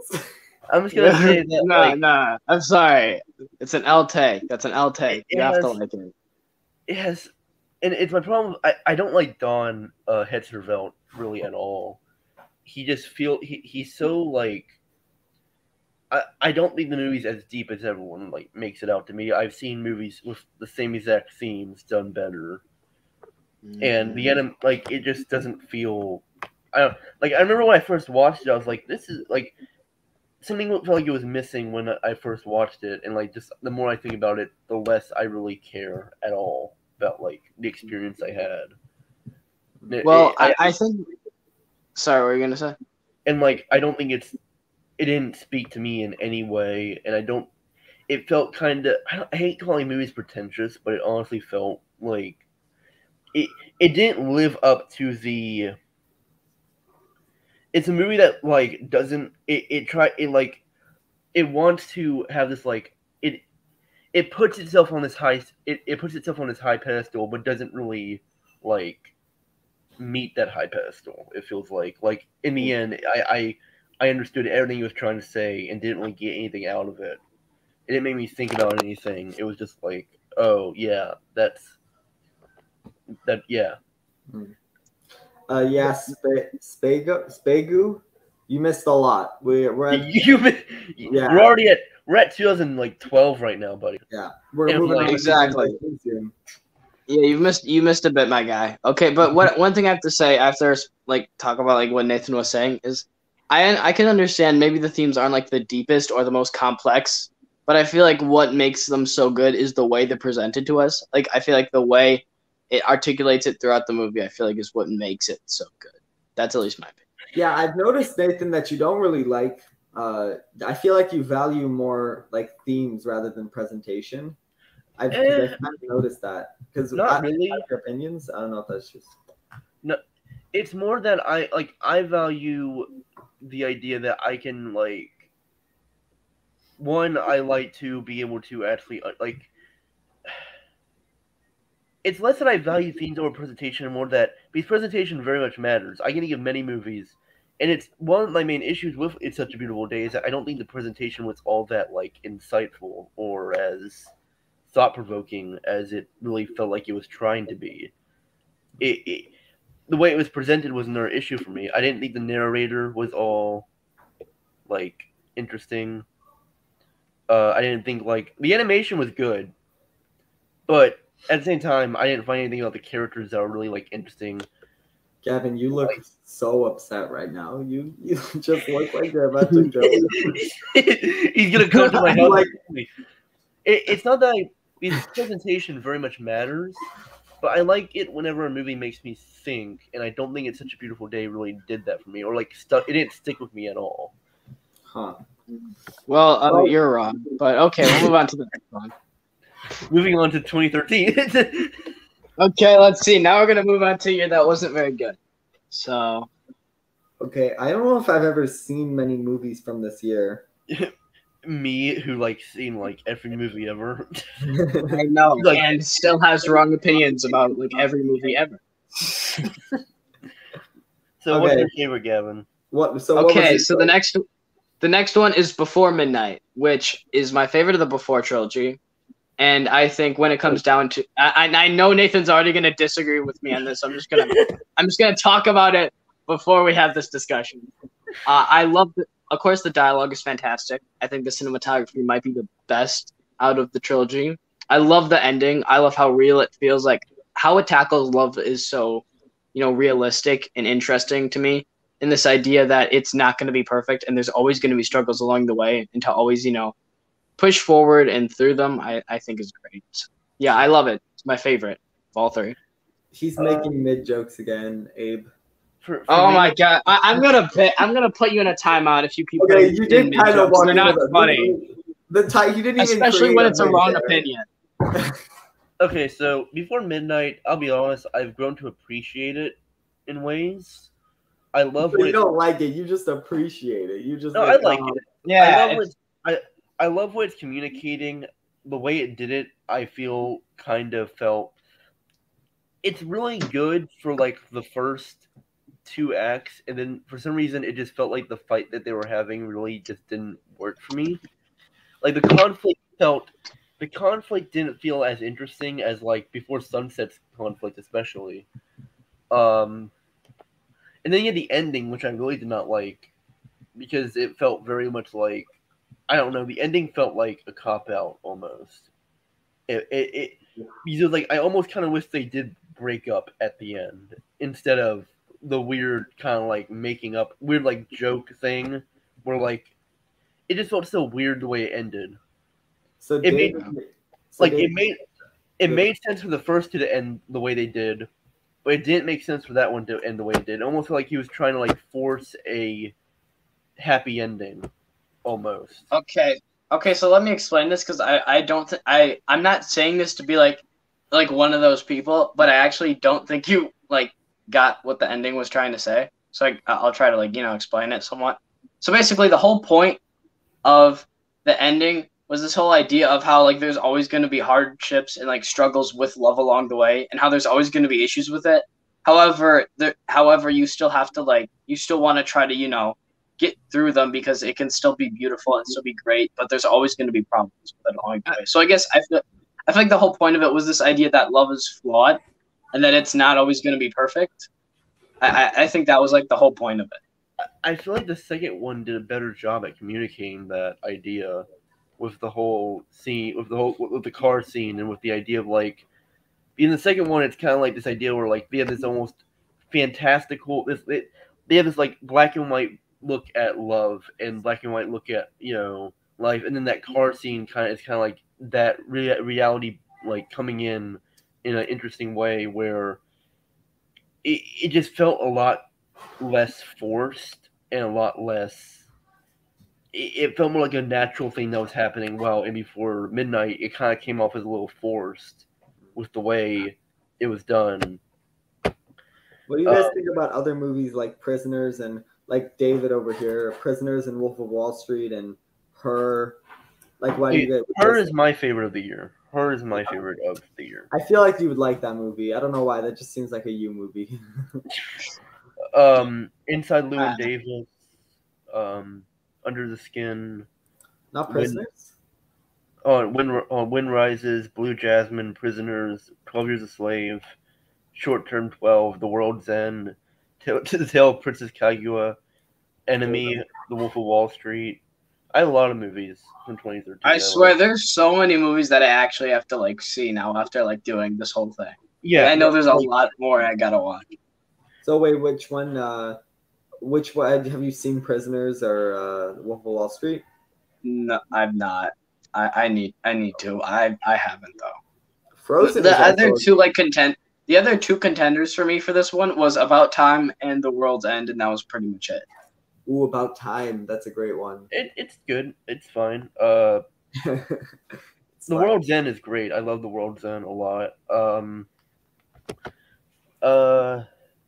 I do think I would probably pick About Time, but I haven't seen Before Midnight, so I can't really say anything. But I have seen Before Sunset and Before Sunrise. I just haven't gotten around to finishing the trilogy. But Frozen and what did I say? Why can I not remember what I just said? Frozen and Frozen and About Time, I would say. Okay, I'm gonna look in the chat here and see what L takes people are, putting in here. Oh, good day to you, gentlemen. Good. Hey, Honor, what's up? What's up? Honor Osmond 2. Okay, what other L takes are in here? I need to find some. Thor: The Dark World was actually a great movie. Oh my, no, I have not seen it in a while, and I might have skipped through it a bit. But L take. No. I'm not sure how I feel about that there. My pick for 2013, Frozen. I mean, maybe if you haven't seen like any other movies from that year. Like Frozen is like not good. It's okay. Well, I mean, it's kind of fun. It's entertaining, but it's like there's so many other movies. There's so many other great ones. You just if it stayed I feel like Frozen is really good in like its first half, and then the rest of the movie kind of just like I think Let It Go is like one of the worst songs in the soundtrack. I do think the reprise of For the First Time in Forever and the original is amazing.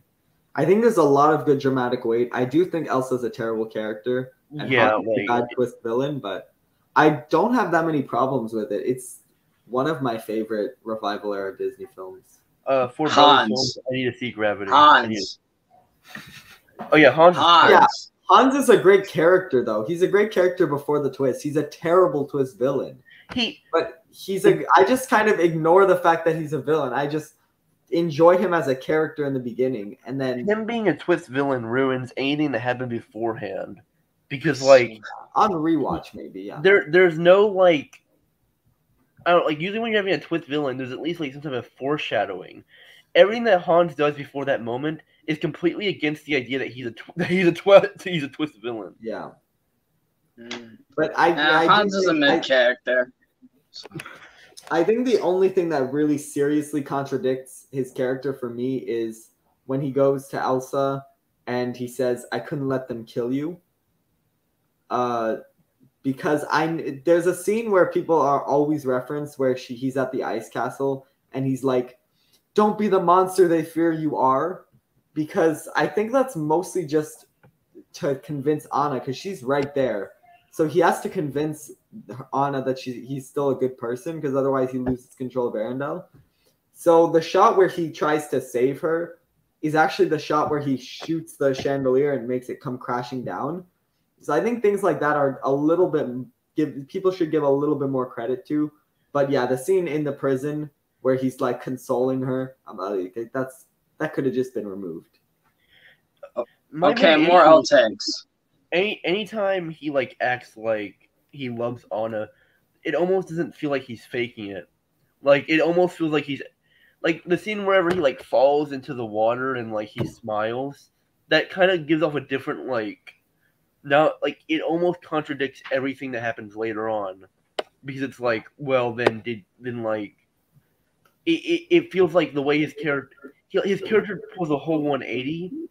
And usually when you're doing a twist villain, you need to have like some type of like when you're making a twist, there needs to be some type of build up to it. His twist is just like, yeah, he's evil now. Okay, I gotta bring this up. Someone picked 2000 Man of Steel for 2013. How? And I have to disagree with that. I have to.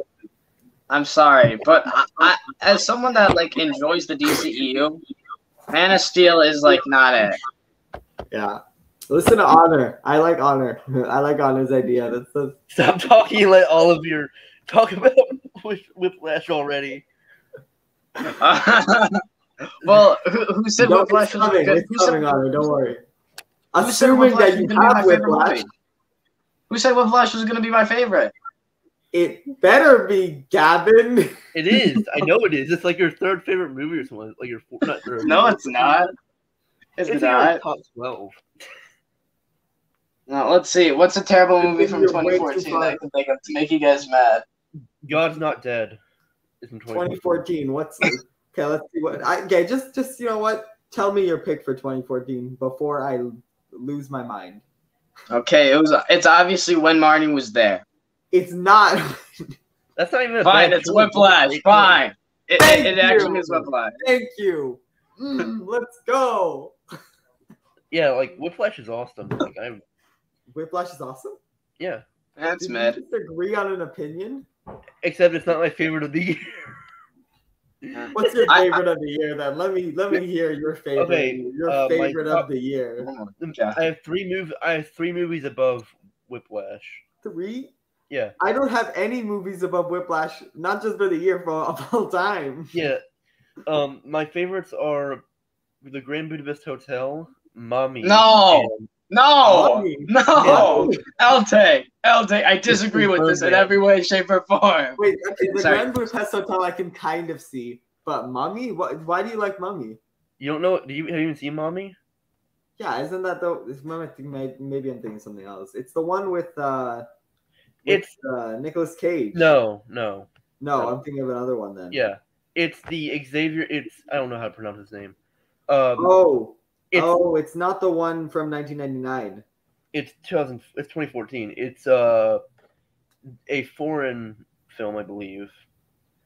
About and it's phenomenal. It's like one of the best uses of aspect ratio I've ever seen. I can't find it on Letterboxd. It's just called Mummy. It's Mommy from 2014, directed by I believe it's Xavier Dolan, but I don't know how to pronounce his name. Okay, I haven't seen it, but I'm gonna watch it just so I can prove you wrong and show that it's not better than Whiplash. Okay, what's your third movie? I would love for you to give it a 5 and put it over like Whiplash and be like, Nathan, you were right. On that, it's like my second favorite or my favorite movie of all time. But no, my favorite is Birdman. Oh, No. I'm sorry, I can't justify that above Whiplash. Okay, I haven't seen the other two, but I don't agree with the Grand Budapest Hotel at all. It's a good movie. It's just not better than Whiplash.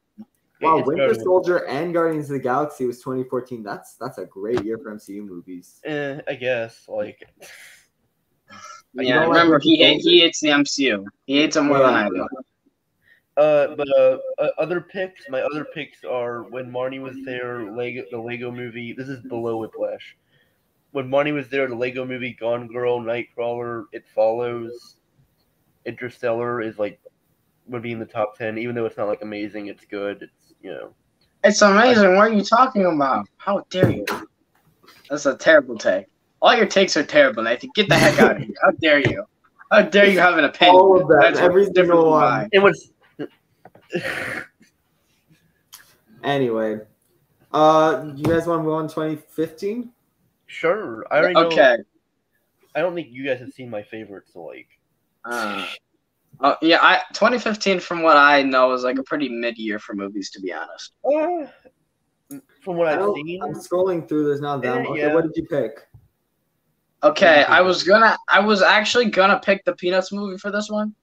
Mm-hmm. I was this close. I was this close, but I picked Inside Out. Ew, God, why? So look, okay, here. Let me hear you. I understand. Just hear me out first. I understand there's a lot of problems with this movie. I understand that there are plot holes with it. There definitely are problems. However, I really like the animation. I really like the world. The concept is great. I think that the whole idea and themes about how you need all these different emotions and how, like, in a way, you can't just really always be like, you can't always just be happy. You can't always just be one emotion. You need all these different varieties of emotions to, have a great life. So I think Inside Out might actually have the most mature ending of any of them. Like, I don't remember just the idea of like, and you don't expect it at a first viewing. You just don't. You're like, it's amazing. And then when she breathes out, like I still remember the first time I saw that. I don't know if you guys remember, but she like smiles and then she breathes out sadness, and then there's a combination. It's just like the ending shot. You know what I'm talking about? There's like a combination of emotions, happiness and sadness. I don't remember that. Well, it's the last scene where she's reuniting with her family. No. No. Okay. Well, to me, that is just an incredible scene. Definitely the best in the movie, and I think it's very mature. But like Inside Out, I think is just straight up bad. So like, gosh, you just hate everything. He just doesn't like mainstream movies. Okay, wait, I got a really indie pick for you. Ready? You want to know what my favorite movie from 2015 is? What? You guys are gonna hate me for this. Oh, it's Pitch Perfect 2, and I'm not joking. I haven't seen the movie. I haven't seen it. I'm not. Nathan, how do you feel about that? I've only seen one Pitch Perfect movie, and again, it was one of those instances. It was one of those instances where like you're just at school and they play a movie, and you have really no choice. So I saw Pitch Perfect 1, and I thought it was an okay movie, and then I saw Pitch Perfect 2, and I could not stop laughing the entire time. It is such a funny movie. It could probably be my favorite comedy ever. I don't know if there's a funnier movie. And the drama is actually not terrible. It's pretty sparse and it's not bad. I don't know. I've seen all of them because my cousin and my sister. So how are you a reasonable critic, Abe? that is one of my more unreasonable takes. But I do think that a lot of people who give this movie a chance, they do come back and they tell me like, oh yeah, that was a great movie. And I feel like a lot of people just, because the first movie was just kind of like, like people didn't really give the second one a chance. And then the third movie's actual garbage. So it's like, it's kind of like it's a weird enigma of cinema, it's just hilarious. I've only seen the third one, and that was because it was at school. And it was like one of the most like cringe-inducing experiences. It's terrible. It's a terrible movie. It's awful. Pitch Perfect 2, definitely give it a watch. I love it. But so my picks are Anomalisa, Knight of Cups, The Revenant, The Hateful Eight, Carol, Tangerine, The Witch, and Crimson Peak and Creed are pretty good too. I like Creed. It's a good movie. Good. It's good. Yeah. I can't get behind the Inside Out. It's a movie I really like. I really connect with, and that's part of the reason why I love it so much. Fair enough. Okay, so 2016, which is fun fact, another animated movie. It's Kimi no Ne wa, which is Your Name. It's actually the one I agree with, because like it's my favorite of the year also, and the first time ever that we have an agreement. Oh boy! Other than Fantastic Mr. Fox. Yeah. Okay. See, what? This is kind of the same way I feel about The Silent Voice. I like the themes. I've just never been a big fan of the movie. And I don't exactly know what it is. I've never been a fan of like anime TV shows. so it could be that kind of bias seeping in. But I just think that it's not a fun movie. Wait, Olivier. Let me ask you one question. Did you see it in dub, where it was like English voiceovers, or did you watch it in sub? I think I watched it subbed with Honor. If Honor's still here, I don't think he is, but yeah. So I don't know what it is. I've just never been a fan of those two movies. Now, Grave of the Fireflies, I loved. So I'm not exactly sure. I don't know what it is. I've just really never been a big fan. So I respect it. I just don't like it. I just don't. That's kind of fair. Oh, sorry. I didn't realize you were gonna keep going. But I guess I can understand that. It's understandable. It's definitely like a very like different like movie. You know, like I feel like when it comes to like Japanese, especially Japanese animation and such, it's very different from like normal animation or just movies in general. Like it's a very like out there movie. I feel like, especially compared to like a lot of. What's funny is that you're naming a silent voice for my two favorite movies of that year. Really? Yeah. I love both of them. They're both great. So I do think La La Land is the best movie, but I also just recently came to that realization after making a 20-minute video on it. Did you watch the video, Gavin? No, I haven't. I watched a little bit of it. Yeah. La La Land would be my third favorite. La La Land, yeah. Well, that's the kind of movie where when I first saw it, I was like, it's okay, because it's conceptually very simple, but there's so many details that make it worth it. It's just such a brilliant concept that you just don't get the first time you see it. I don't know if I've ever watched this with someone who's seen it once and just immediately loved it. So, I watched it once, and it was 2 years ago. I got to rewatch it. Yeah, there you go. I guess I should should I just start talking about movies that you guys should probably see from the year? You can talk about that. So there's a movie. Go ahead. So I watch documentaries quite a bit, honestly, and like there's two documentaries I would recommend, that being Camera Person and Tickled. Camera Person is a great like meditative experience that's like very enjoyable. It's like it's directed by a cinematographer for a ton of other documentaries, and she basically mashed up all the footage that she got from the documentaries into this one like movie, and it all like is very interesting. Tickled is a documentary about, dear Lord, it's gonna get weird. Oh my gosh! Say it. I'm ready for it. It's about a tickling competition. It's about a man who finds out about a tickling competition online, and basically he starts doing research, and it starts going to a big rabbit hole of legal issues and of like basically them exploiting the men who participate in this. David's actually heard of Tickle. That's shocking. Both. Oh, Doctor. Oh, we're not reading these comments here. No, we're not. They're probably all comments though. Doctor Strange. I love that movie. Zootopia is the greatest of all time. I don't know about that. My pick, 2016 Deadpool. Deadpool's a great movie, but like it's not even the greatest comic book movie of the year. No, La La Land for me is I'm very firm in that belief. I think I understand La La Land now, and yeah. we got The Handmaiden. This is a great year. Yeah, this is a great year for sure. Yeah, this is a really good year. The year after this wasn't as good. Moonlight, Silence, Hail Caesar, yeah. Overall, pretty great. Silence is fantastic. What a great Scorsese. Moonlight is awesome. I just said it, Abe.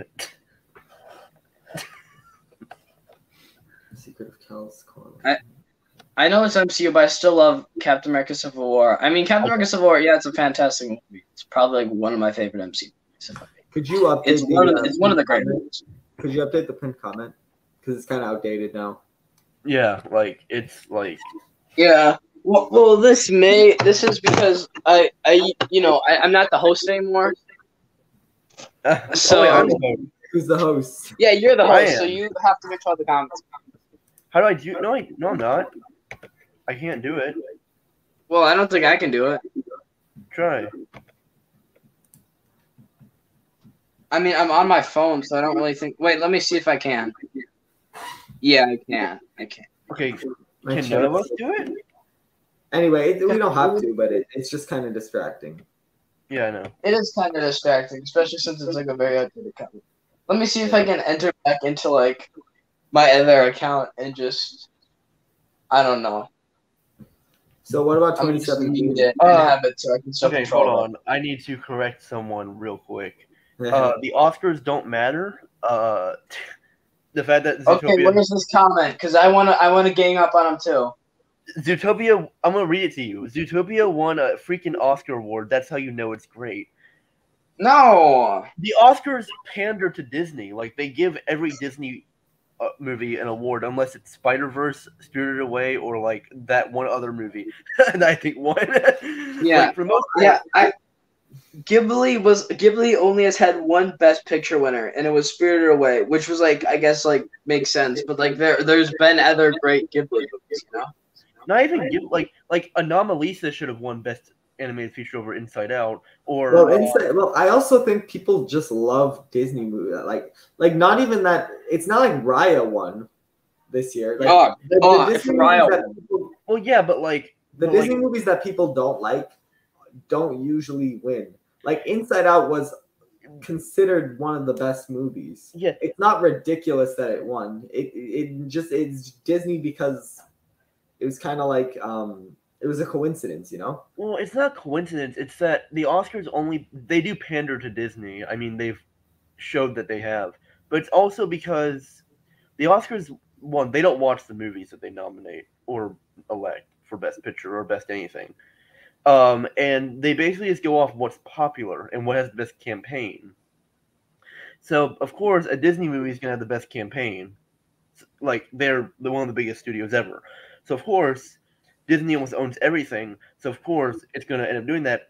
But that's the problem with the Oscars. The Oscars never, ever, like, actually go into, like, indie films and go into things like that. They stayed to, like, the most popular movies of the year, for the most part. An Oscar voter admitted that they just give it to Disney themselves. This voter said they don't watch animated movies. Yeah, well, I think that at least they don't completely nominate it always. Like, I do think that the movies that win, whether they're Disney or Pixar or not, they're usually Disney or Pixar's best movies of that year. Like, Coco was the best Pixar movie, was considered to be one of the best Pixar movies ever. So it makes sense that it won, right? It's not like they just picked a random 27th. Like, again, Raya didn't win. Frozen 2 wasn't even nominated for Best Animated Movie, even though, because people just didn't love it. But there are simply better animated movies you could nominate than that aren't Disney. I do know that, but people watch the Disney movies, and so they're the most popular. So they're the ones that the Academy is going to look at the most. Like, the Academy only looks at movies that are popular, right? Yeah, and another issue, the Oscars think movies are for animated movies are for kids when they aren't, and that's another issue we have with the Oscars. I think just most people think that, you know. But the Oscars are people who apparently appreciate cinema. Yeah. But then they say stuff like, "Oh yeah, it's just for kids. Oh yeah, it's just this. Oh yeah, we're gonna nominate Black Panther because of this and not really because of quality." It's never, they never care about cinema itself. It's just about what's popular or what's gonna get the best ratings or what's gonna get the best, you know, whatever. You know, and that's kind of the issue with the Oscars. Main reason why I think their opinions are invalid. Even if I agree with them, I think it's more that even if I agree with the best picture of that year, it's, for the most part, it probably wasn't because it was really the best picture of that year. They probably gave it to it because it was popular. So it's like our reasonings probably are not the same. Okay, you guys want to move on? Sure. Yeah, let's go to 2017.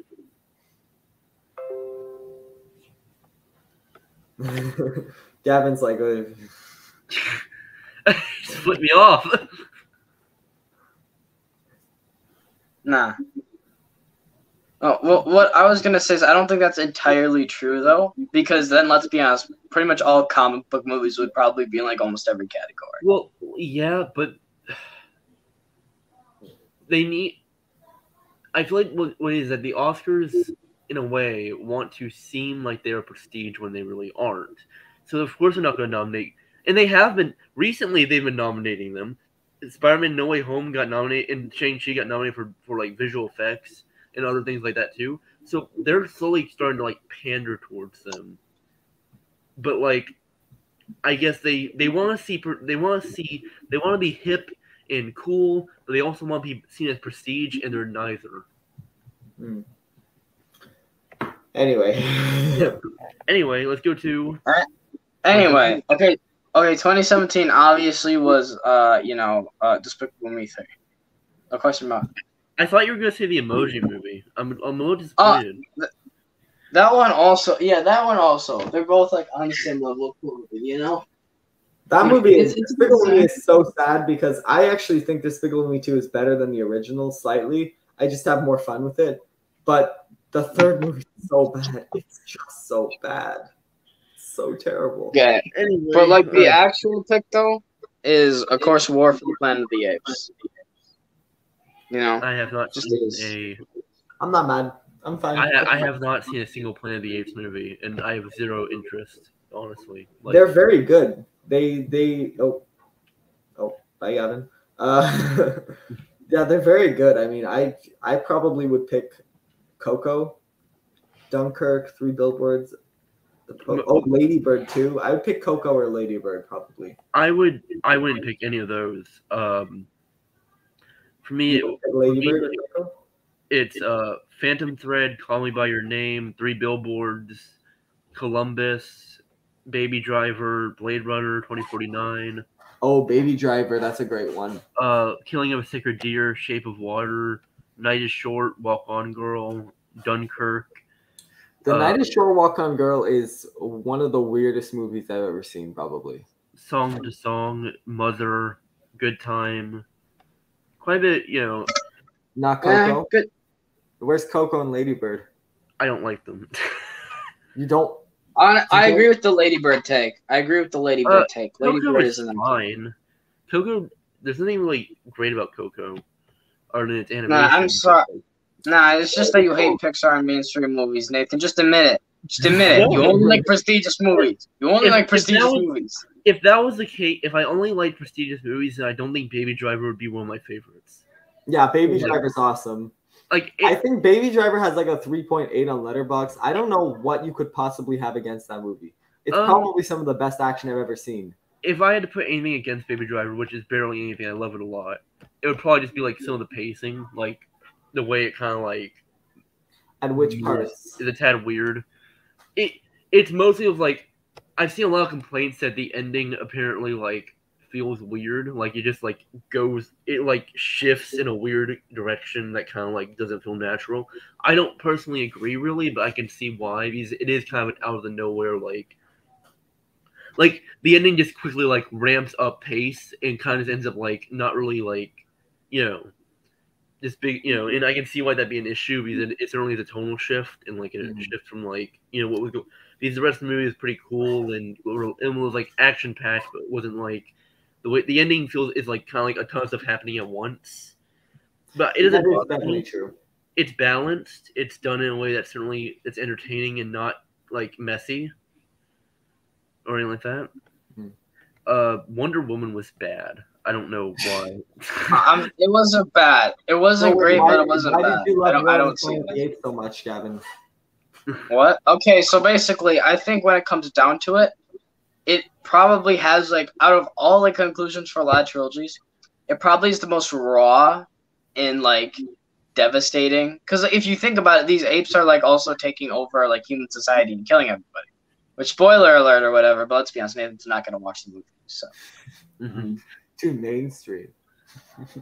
So of course, when you see that happening, it's like at the same time you think, oh well, they're technically killing our entire humankind. This is terrible. But then you see how awful a lot of these human beings are, and how terrible a lot of them are, and you think, oh, maybe it's not as bad. But at the same time, like, you know, they're not exactly fully terrible. I feel like one thing that's great about this movie is it isn't one-dimensional, because you have the villain who, for most of the movie, seems like, a completely terrible person, and then you see his backstory and like, oh, I kind of sympathize with this guy. Maybe I don't want him to completely die. That's and brilliant. yeah, that's the thing. I like how it's not one note, And Caesar's personal connection to humans is explored so well in that movie. I definitely think it's the best of the trilogy. And I do think people kind of sleep on that trilogy a little bit. I think we don't talk about it enough. No, a lot of people, I hear nothing but Planet of the Apes. Yeah, it's weird, right? I feel like people agree that it's good. No, I mean, I hear nothing but it. Like, it is very popular. It is very loved. I mean, not really, though. Like, people are like, people say it's really good. But it's like when it comes down to, like, when people talk about the greatest trilogies, let's be honest. Spider-Man's brought up more. Star Wars is brought up more. But Spider-Man the Sam Raimi trilogy should not be brought up more than Planet of the Apes. No, it should not be, but it is. And unfortunately, it is. Brought up at all. Huh? What did you say? Nathan, we get it, all right? You like movies with foreign directors that are 2.5 hours long that no one's ever seen before in their entire lives. We get it, okay? But we like actually watching movies, so. I disliked the Last Apes prequel movie, but I felt like it was really well made. Yeah, I feel like even if this is kind of like the opposite of Spider-Man, where the Spider-Man trilogy is basically just 3 different movies with one main character, whereas Planet of the Apes, even if you don't like a chapter, they're pretty consistent. Like, I feel like it's 1, 2, 3. Like, it feels like one story, even if it's not the best story, Kind of like Lord of the Rings.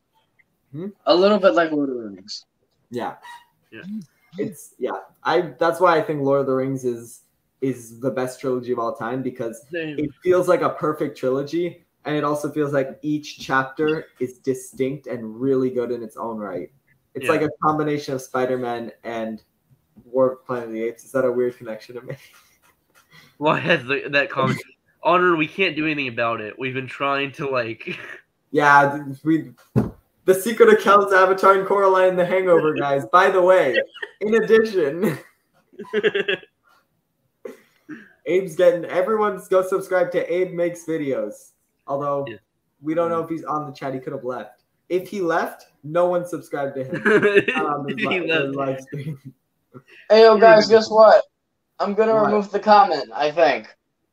Really? Oh my god. Is that possible? Don't. No, it's not possible. It's impossible. It's never gonna happen. Damn. I'm gonna keep this comment on the screen. Okay, I want to see some. Yo, it's gone. Oh my god. It's gone. Wait, can you add new ones? I think so. I'm sorry, Abe. I'm sorry, Abe. It's just how it has to be. Okay, I want to see some 2018. Oh boy. This is going to be a Pitch Perfect 2 Part 2, where I'm going to just nominate a really bad movie that everyone hates. All right, let me go 2018. Oh, 2018 was honestly a pretty good year. Like, it's just that, from what I've seen, it's just that, like, there were also a ton of bad ones. Yeah. Romeo and Juliet. That's my pick. Go. Absolutely not. I swear to God. Actually, my pick is probably, I think this is going to piss people off, but we'll see. Okay, go ahead. Okay, obviously it's Spider-Verse. There's like no competition. There just isn't any competition. Is this the year Spider-Verse? It's Spider-Verse. The's no competition. I thought 2019 was Spider-Verse. I could be wrong. 2018 is Spider-Verse. No, 2018. It's 2018. Okay, then you're right. No competition. Yeah, no competition. Come on, it's just indie enough, please, Nathan. Okay, let's see. Name off some indie movies from some French directors and some German and Russian directors that no one's ever heard of. Oh, Infinity War 2 this was the year of good superhero movies then, because those are 2 of the best superhero movies of all time for me. Like, and nothing else good, and no other good superhero movies came out that year. But no, yeah, I guess not. But just having those 2 in the same year just means it's the best year for me. But no, Spider-Verse is great, a really awesome movie, but not my favorite of the year. I have like 4. I don't think any of my favorites have been your favorite. Besides, like, Your Name. Your Name and Fantastic Mr. Fox and Spirited Away were all. Vice, Bohemian Rhapsody was. I would say Green Book is probably my second favorite, though. Actually, no. Infinity War is my second favorite, and then Green Book. My favorites are Roma, Climax, Isle of Dogs, Liz and the Bluebird, Spider-Verse. Climax over Spider-Verse, really? Yeah. I get that it's an exciting movie, but... Suspiria, Searching. Roma's a great choice, though. Flavors of Youth, Mandy, Eternity. Flavors of Youth? Yeah. Really? Flavors of Youth? Wait, what would you put instead of Spider-Verse, Gavin, if you had to? Honestly, let me see. It actually would probably be Infinity War of Black Klansman. If I'm being honest. I think I prefer Green Book to Black Klansman. Green Book is just so heartwarming and easy. Black Klansman is really difficult to watch for me. It's just not a fun movie. It's not a fun movie, but it's a great movie, you know? Yeah. I do like movies that can be a little bit light sometimes. I guess that's why I like Whiplash, because it's so insanely intense, but it's light as well. Like, there's some jokes thrown in there. There's some weird lines. Yeah, I know, Abe. I'm sorry. Have you lost faith in me? I know everyone hates the Oscars because they won Best Picture, but I really love that movie. Like Spider-Verse is my fifth favorite. I love it a lot, but like Roma and Climax especially like hit me in such a level to the point where like Climax was probably the scariest film I've ever seen, or at least one of the scariest films I've ever seen. And Roma was one of those emotional films I've ever seen. And also, both are some of those beautiful-looking films I've ever seen. When it comes to Flavors of Youth, like, it's not amazing, but I still really enjoy it. I love a lot of, like, the animation and the stories are pretty good. I don't get how it's over Spider-Verse. That's what I don't understand. It isn't. Oh, I was about to say that's over Spider-Verse. I don't know what to say. No, I lost faith in Abe lost faith in me when I told him about my Spirited Away take. Oh, The Wolf House is also a really great movie. I don't think either of you guys have seen that. No, you should. It's a great film. I definitely think that Infinity War and Spider-Verse are the best. I don't like Infinity War. Where do you have Infinity War, Nathan? 2 stars. Have you even seen it? Oh my. Where is it? I don't like it. I don't like MCU movies at all, really. Okay. Exactly. The highest one he gave was like a 6 out of 10, I'm pretty sure. Okay, right. we're moving. I'm done now. We're moving on. Exactly. I'm surprised you guys think about it. I'm surprised you guys haven't noticed. I haven't put a single MCU movie on here yet. Because you're based, I guess. That's one base thing. Well, I think that it's hard to compete with it. Like, a lot of the best movies of the year, there's been other movies. Like Infinity War, if you like Infinity War, you'll love Spider-Verse. You know what I'm saying? Yeah. I don't like Infinity War, but I love Spider-Verse. Well, that's what I'm saying. So I feel like Infinity War, like the people who don't like Infinity War or the people who don't like Spider-Verse won't like Infinity War. But you could like Spider-Verse and not like Infinity War. I'm just saying, if you do like it, you're going to love it more. Because it's just, I think it has more to offer as a superhero movie. Yeah, it kind of does, for being honest. Okay, 2019. 2019. There were a lot of great movies, and I haven't seen any of them, so it's Knives Out. No.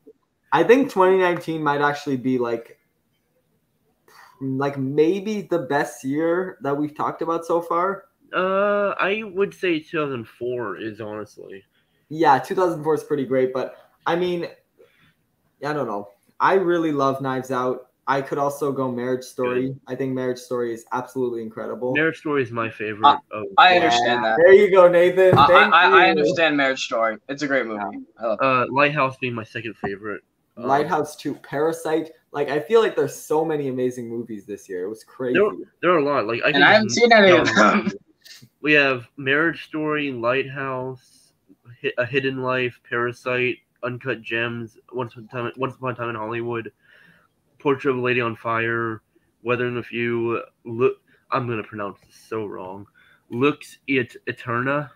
I don't know. Portrait of a Lady on Fire is kind of a little bit overrated, but I think that's just because I was expecting a lot. Joker's mid. kind of. Joker, I did like it. I just saw it very recently. I did like it, but I feel like it's not really a Joker character. It kind of just feels like a crazy person, you know? The Irishman came out that year, which is great. We have here's a movie that I would recommend because of how funny it is. The Death of Dick Long. What would you pick, Gavin? Wait, what do you? I already said my pick. No, what would you pick if you didn't? Like, what were your second and third and fourth options? My other ones would probably be Knives. Not Knives Out. Marriage Story. Marriage Story. Little Women too. Yeah. Oh, Jojo Rabbit. See, yeah, this is what I'm talking about. There's so many amazing movies. Yeah, Jojo Rabbit's pretty great. Little Women's kind of mediocre in my opinion. Knives Out is good. Yeah. I feel like you're saying things just enough to keep me like interested without completely just being like, all right, whatever. You know, I'm done. Yeah, whatever. I don't want to talk to this guy. Also, all you guys are gonna hate my next pick. I know it. Okay, fine. Just hit it. Just hit us. Go. 2020. Okay, 2020. This isn't a joke. This is the actual pick. I picked the Pete Davidson movie, The King of Staten Island. I'm not mad at that. I knew it. I'm not mad at that. I'm fine. Oh, okay, Nathan. Yeah. I haven't even seen it, but Pete Davidson is really just like. Okay, well then you can't judge the movie. Now shut up. I don't know. Try your little corner. I thought your favorite was like Tiger Tail or something like that. Wasn't your favorite? No, wasn't your favorite Run? Or like It was Run, but then like I kind of thought about the movie more, and I'm like, you know what? Nah, I like King of Staten Island more. But yeah, I 2020 was a weird year. Really? Well, obviously, I think that goes without saying. Yeah, I mean both literally and for movies, because of course we had. I'm not gonna say we didn't. We had a lot of movies come out. It was just in such a weird way to the point where it was. There are a lot of movies in 2020 that I really need to see, but it was a really weird year because like film festivals were now in like from home, so you just like and I didn't know at that time, but like and I need to start seeing some of the films that came out that year. I already know Gavin hates my favorite of the year, so like. What is it? It's Charlie Kaufman's I'm Thinking of Ending Things. Oh yeah, that one. Yeah, I don't get it. I don't get it. I'm sorry. Wait, did you like Another Round? Because that's actually an indie film that I loved. I want to see it. That's made by the same person who made The Hunt. So for me, I've seen a lot of 2020 movies, and I think my favorite would have to be Wolfwalkers. I need to see that one too. Wolfwalkers is one of my favorite animated movies ever. And I just love studio. What's the name of the studio? Same people who did Secret of Kells, Song of the Sea. But this is probably my favorite that they've made, and it's just so entertaining. And the dynamic, the family dynamics are so good. The climax is epic. I mean, it's just amazing. Okay. Another one I love is a film called Pretend That You Love Me by Joel Haver. Do you guys know who Joel Haver is? No. He actually has like a letterbox and a YouTube channel, and that's where he posts all his movies. Like he's like an independent creator who makes Cartoon Saloon. That's the name. Okay. Who creates a ton of great films. Soul is a film I actually really loved. One of my favorite Pixar movies. I feel really bad about not liking Soul or not loving Soul. I did. Artemis Fowl. That was a great movie. I could have lived my whole life. That honestly was like my runner-up. Every time you asked me about my runner-up, I was thinking, should I put Artemis Fowl? I should, but I like Kingstown. My runner-up is Never, Rarely, Sometimes, Always. I don't know if you guys seen that. I don't know. What was your runner-up, Gavin? Okay, I haven't seen that, but let's see. I didn't even look at it. So 2020. Let's see what give me a second. The Trial of Chicago 7 too. No one's mentioned that in chat. I don't think anyone's mentioned that. But that was that movie just. That movie was mentioned and then was forgotten about. I feel like. Yeah, I don't know. I felt like the direction was a little bit weak, but everything else technically was amazing, and I think the story is great. I feel like I didn't understand. I don't think there's enough historical context. But once I saw it again and I understood the historical context, I had a lot more fun with it. It's just a really well-made movie, and it's very, very entertaining with amazing. For me, Chicago 7 was just really like boring and manipulative. It was. Why was it boring? What was it boring? It's every. Honestly, I was expecting you to say that. I was honestly expecting you to say that. It's every biopic ever. Like the ending all, and it has some great things. Like I enjoyed, the way it kind of like showed the riots and stuff like that. But the filmmaking is very bland and unspecial for the most part. The acting is all right. It's not terrible, but it's also nothing amazing. And the ending is kind of bad.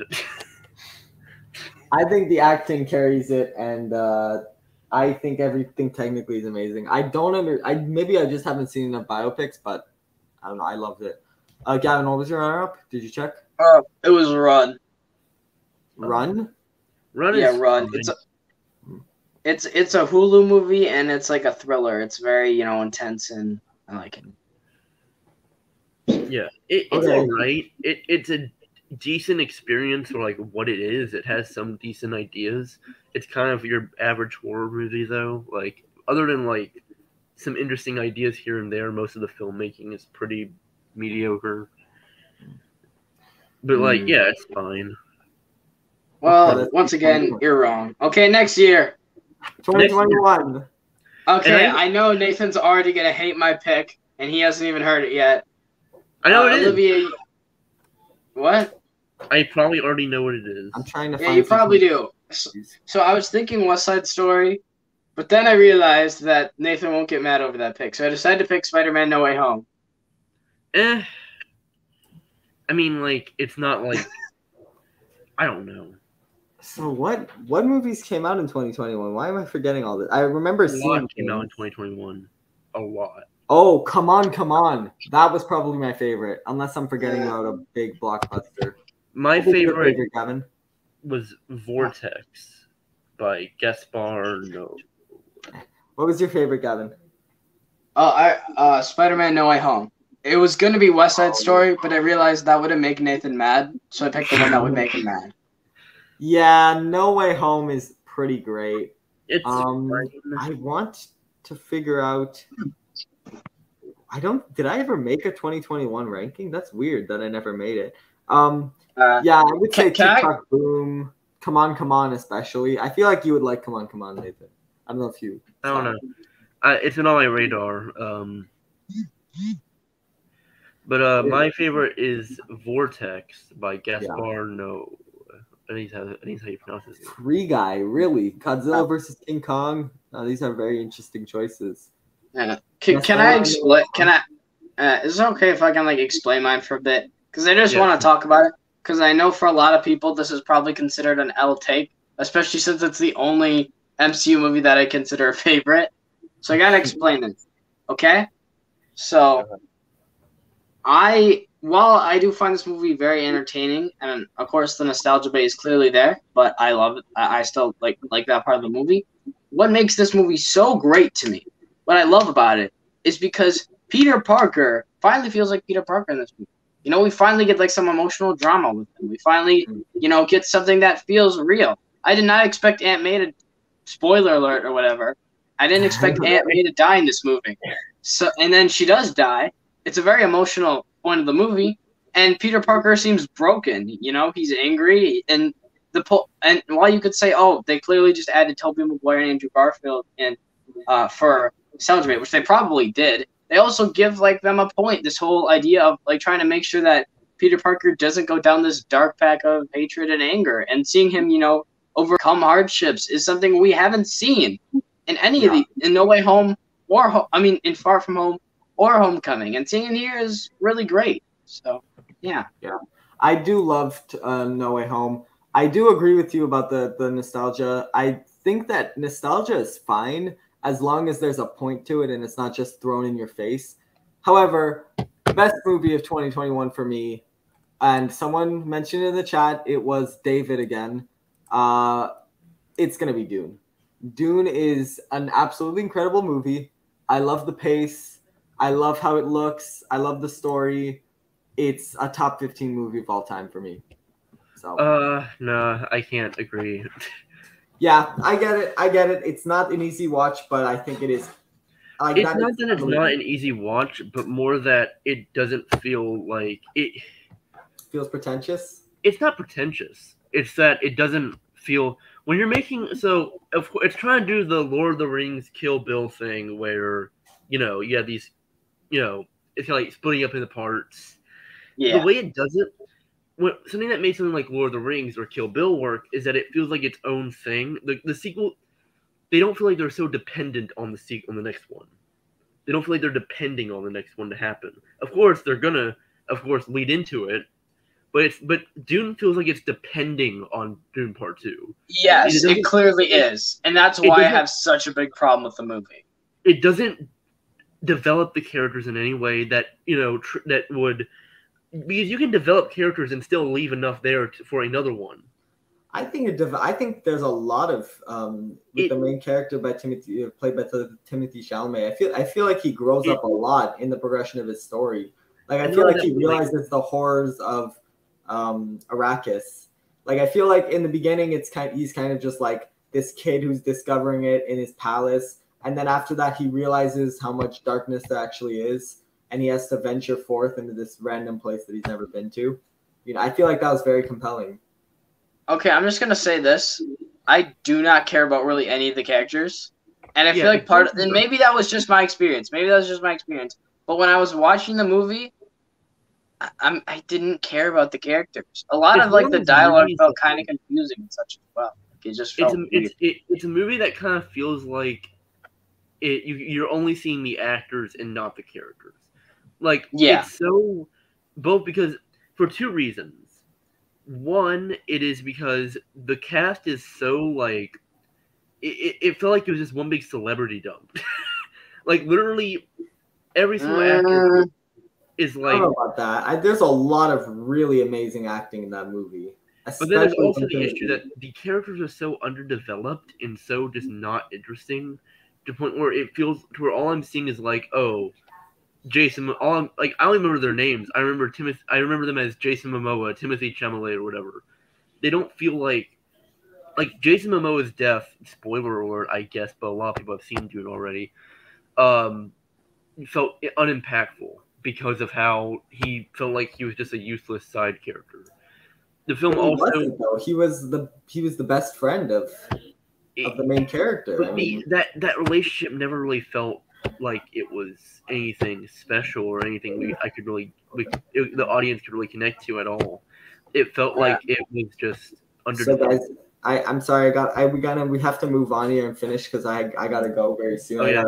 Let me say one more thing. I hate to agree with you, Nathan, so I won't. Dune's a masterpiece. 10 out of 10. Amazing film. You hate to agree with me. I'm glad you agree. Thank you, Gavin. I'm glad you agree. Okay. So next one. Now, of course, there are a decent amount of I haven't seen The Northman. That's a movie I gotta see. There's other films that have come out that are probably really great, and I probably maybe I like more than this movie. For now, I know it's the Batman. It's the Batman. I have not seen that many movies from this year, to be fair, but it's the Batman. I'm not sure I've seen anything other than the Batman. No, that's not true. Actually, hold on, let me check.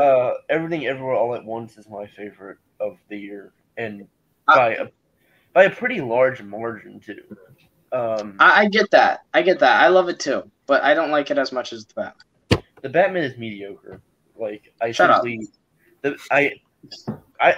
I loved it when I saw it in theaters, and then I simply could not care about it after. And I was like, why did I love this? Why did I care about it? Why did I even give any form of So for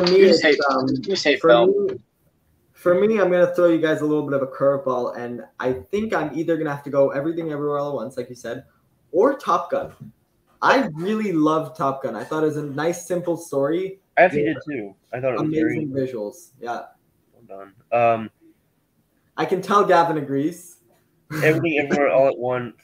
There's a documentary that I watched that I really love too, called "We Met in Virtual Reality," which is a very beautiful documentary about kind of like people going through COVID and having to use things like VR chat and other things to interact, and how and kind of talking about things like whether or not the way you met really the way you met or who you are really matters in like or like defines you.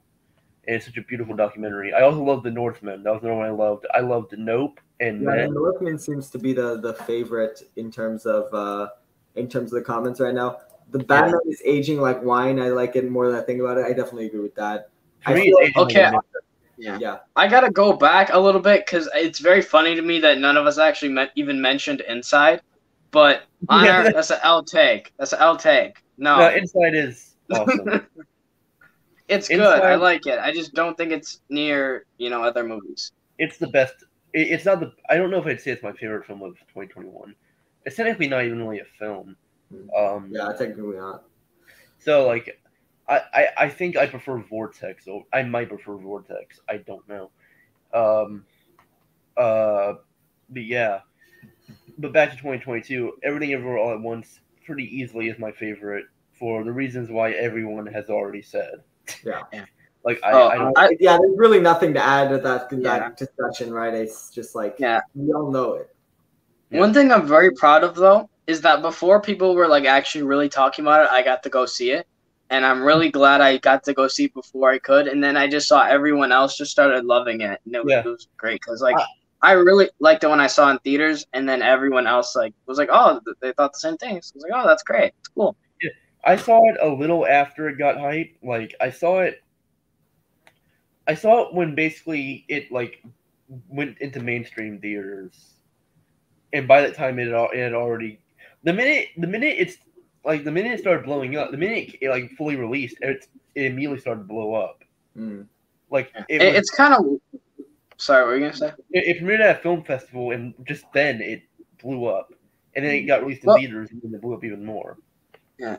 It was kind of a weird experience for me, though, because I felt like, no one really cared about it that much. Then I saw it, and then, like, a couple weeks after, I felt like everyone really, really started talking about it. Yeah. Oh, no, Morbius, of course, guys. How did we forget? Oh, yeah, the masterpiece. It's morphin' time. Part of the Morbius memes. God. It's morphin' time. It's morphin' time. Whatever you say. I think I do have to go right now. But this was really fun. Yeah. That's perfect because I can't take any more of Nathan's L takes. I'm not sure. I'm glad we didn't go past. I'm glad we didn't go before 2000 because I don't know if I could deal with opinions like Empire Strikes Back is not the best movie of its year, or it's not though.